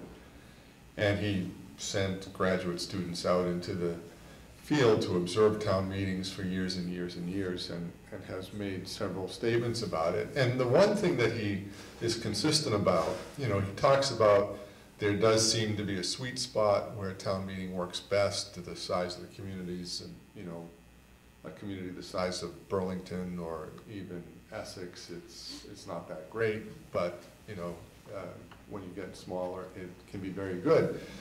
But the point that he's made often is that town meetings are best when you allow the voters to make real decisions. And he, in one sense, and I heard him speak a couple of different times, he said sometimes you towns who have chosen the manager form of government, you've made it too professional, and you don't really allow the public as much opportunity to make decisions as you should. He said, you're a professional manager, you're good at budgets, and you end up putting everything in the budget. So, we had a budget, I forget what the numbers were, a big number for the general fund budget, a big number for the highway fund budget, and then we roll in, the next one talks about the capital improvement budgets, and it's just a big number that we throw out there. And we've had this conversation in the past, but one of the things that could be considered is to say, well, rather than just have one article that says, here's all the capital improvement projects what we're going to do, and they add up to, $1.5 million. Maybe you want to take a few of the ones out and have a specific article about the roads or paving, and let the public have some meat to chew on, as opposed to just, you package everything in such a neat package. And, you know, I get a lot of personal fulfillment when people do ask questions about the budget, but it's a pretty big and complicated document to really compose a lot of questions, and I think we can answer almost all the questions that get answered, but maybe we should think about breaking some of it down a little bit and giving the people smaller chunks, and they can help us identify what their priorities are, as opposed to just saying, well, your only opportunity is to either make a motion to, you know, reduce the budget by something because you don't want to spend money for that particular program, or, well, we're going to add money because we want a recreation director or what have you. If you split the budget apart a little bit, there's some restrictions. I mean, you can't separate, you know, the court's been pretty clear. Your general fund budget is your general fund budget, and, you know, you can't put up the fire department budget as an individual budget and the recreation budget as an individual budget. You've got to put your budget up. But when it comes to some of the capital expenditures, I think there's an opportunity that you can get more input than we've been having of late. So one last comment, unless somebody else has got something to say afterwards, circling back to your point about the elected officials, you know, dealing with some of these concerns and questions about that the public may have. I believe, for me personally, on this particular one issue, that it was of such delicate nature that it deserved a bit more due process than what the public were allowed. So it should have been advertised either in the paper or as a special meeting or something other than just so few people look at the agenda. That's why we have a packed room every Monday night. But anyway, anybody else got any other further comments? No, I just say I think Bill's, what you mentioned is an interesting idea, and maybe the time to parse that out would be in January, doing the budget. If there's some. Maybe before January. Or December, yeah. We'll get into the budget. If you're thinking about breaking up the budget article, I'd love to work with you, because there are all kinds of different ways that other communities can do it that passes muster, and I'd be more than happy to sit down and show you what some of the other towns do. Is that like an October, November kind of discussion? Probably. Gotta work it around your schedule. I was just be a long phone call, probably. Well, Jeff, like Okay. always, we appreciate Thank you. you coming in. Thank you. Is there anything else you wanted to say? Nope. Enjoy having you as moderator. Thanks. It's fun. Keep coming back. Thanks. Try not to step on my tie next year. Okay, one other question before we adjourn that I've been kind of scratching my head about. We had spoken during budget season about issues pertaining to our investment portfolio and whether or not to perhaps skim a little bit more off the top before things change in the market. And can you add anything to that right now as to, have we lost a fair amount? Have we gained more? Are we still doing okay, or should we be considering doing something here pretty quick before? You know, I wasn't prepared to talk about it tonight. Nothing is, I mean, the market went down about 2% today, while the Dow Jones went down about 2% today, 600 points on a $24,000, a 24,000 point average that's out there right now. You know, I think, as you all know, the market has been more volatile. The the last 2 months than it has been for a very long time. We're still in good shape compared to, you know, if you look back, the market has been pretty much going up. There's been some fits and starts now. You know, I do try to look at the portfolio I keep a close eye on it, but I look to, you know, potentially rebalance in accordance with the investment policy at least a couple times a year. Try not to, you know, panic on a particular day where the market goes way up or maybe, you know, has a dive. So I've got really no specific thing that I'm planning to do based on what's happened of late. I would expect that probably sometime, probably in May, again, to review the investment policies with you. It'll be the first chance that Nat gets a chance to even see what that is. So. Okay, well, I mean, my only concern was in where we have our money invested may be totally, I won't say totally different than what the market's been showing its volatility with lately. I mean, we were at 28 at one point, now we're down at 24, and I'm just, my thought is whether we should be. I hear what you're saying. I mean, I don't have any better crystal ball than you do. I can't sit here today to say the market is going to go down 15% or it's going to go up 5%. We've had a consistent policy and a fairly consistent application of that policy all through the time that we've had an investment portfolio. There have been years, and the tax stabilization fund is the prime example. There have been years where the tax stabilization fund has not performed well enough for us to take anything out of it the next year. And you know, I don't have the town report with me right now, but the fund opened, I want to say, in 1997 or something like that. And there's probably been 5 or 6 years where we haven't been able to take money out of it. But over the course of time, I think we've probably taken $250,000 out of that fund. And it started at $644,000, and it's worth probably $800,000 now, even though we've taken $250,000 out over the last 30 years. So we'll review it again, Chris. I think at some point, you know, it's been a long time since there's been a correction in the market, you know, a 10% decline for a sustained period of time. At some point that's going to happen.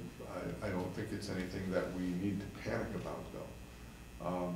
When the market dropped in 2008 and lost 50%, you know, we lost a lot of money on paper then too, but we had put ourselves in a little bit of a defensive position, and we fared okay, and then we rode it out. We didn't panic and sell at the low point. You know, we let the market rebound, and we've done okay. So I'll look at it.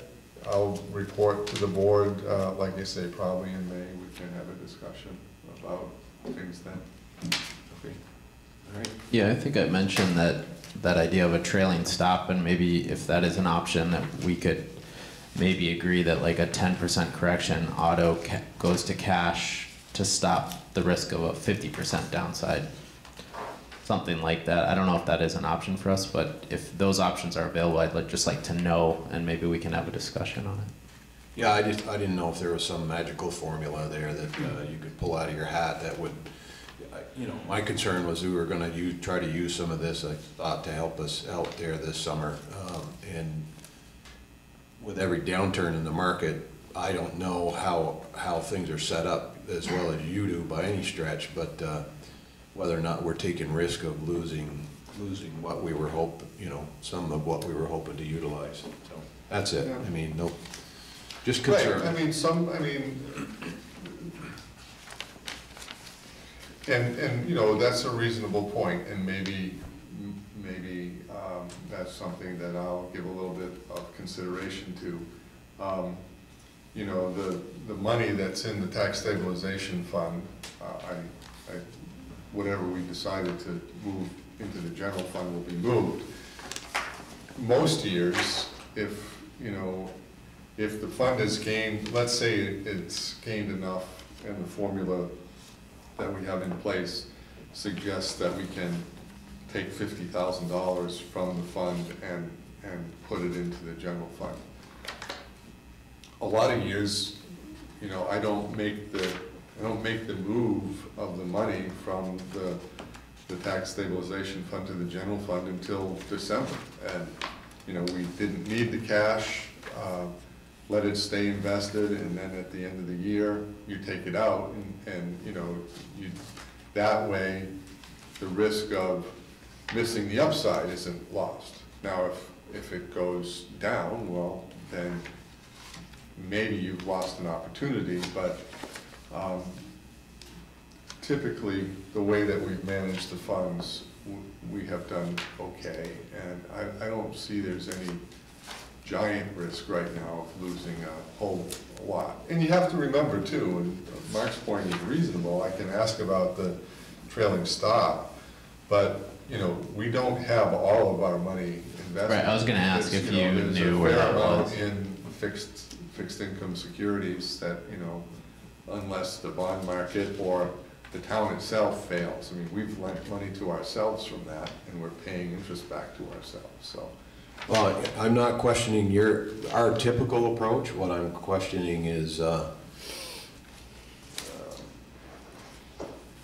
issues going on outside of our control in this country that are making our... Do you know approximately what that... The action, you know, when you decide to sell, there's a 50-50 chance that you sold at the wrong time. You know, if you sell today and it goes up 15% next week. Well, and then you don't know when to get back into the market too. I guess that is a good question. Do you know approximately what percentage of that fund, plus or minus whatever, is exposed to just the stock market?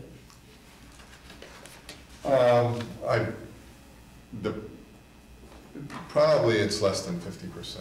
Right. I missed I apologize for missing the beginning of the meeting. Did anyone mention the fire last night? I think maybe we should just say something. No, actually, and I guess I put myself in the butt for letting that one go over my head, but that was my intent to originally, you know, give condolences to Rosina and the unfortunate fire that took place at her place. Can I see this? Sunday evening. So, from what I understand, I asked my wife there, she's been kind of keeping an eye on the fundraising efforts there. I don't know where the last number was, but I have it right here. Sounds like it's at 34,000 right now. Wow. It was at $7,000 this morning. Yeah, I suspect there'll be more to come. So at least people are reaching out and doing what they can, and God be with her. She took a huge loss, and I think everybody has that on our minds too. So, all right. Chris? Yes, sir. Just on a quick note on that, some people who live here in town in Bush Hill Estates, which is a little ways this side of Rosina and Kay's properties. I sent an email last night, and they sent an email back, and they had gone over and helped the Wallaces with days at school buses. They took kids up to see how cows are milked, et cetera, and so forth. And John and Debbie Thuman are the people that lived in Bush Hill Estates. He was a firefighter here as well. But she said, if you can get to Rosina, tell her that we're thinking about her. She's in our prayers, and that we want you to give each one of them a hug from John and myself. So I took that mission this morning, and wanted to know it's not a big deal, but I did do it.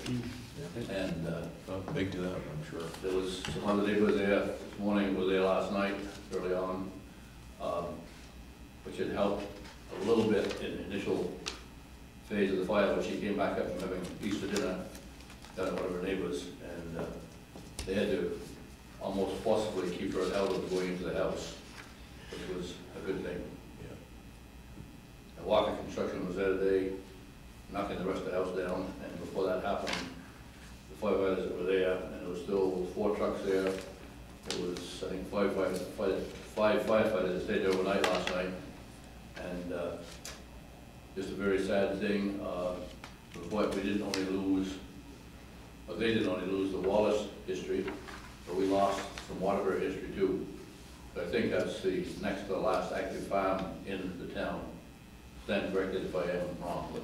There are 2 more. 2 others. 2 left. 2 Davis. Woodard and Davis.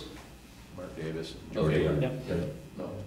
Anyway, we're losing things that Oh, yeah. Vermont was built on. Like I said, all you're gonna see is that for long, that picture on the wall. And just because I went up and did what I did, no big deal. I felt like I could do it. Simmons live in South Carolina, and I sent them back an email, and they would appreciate it.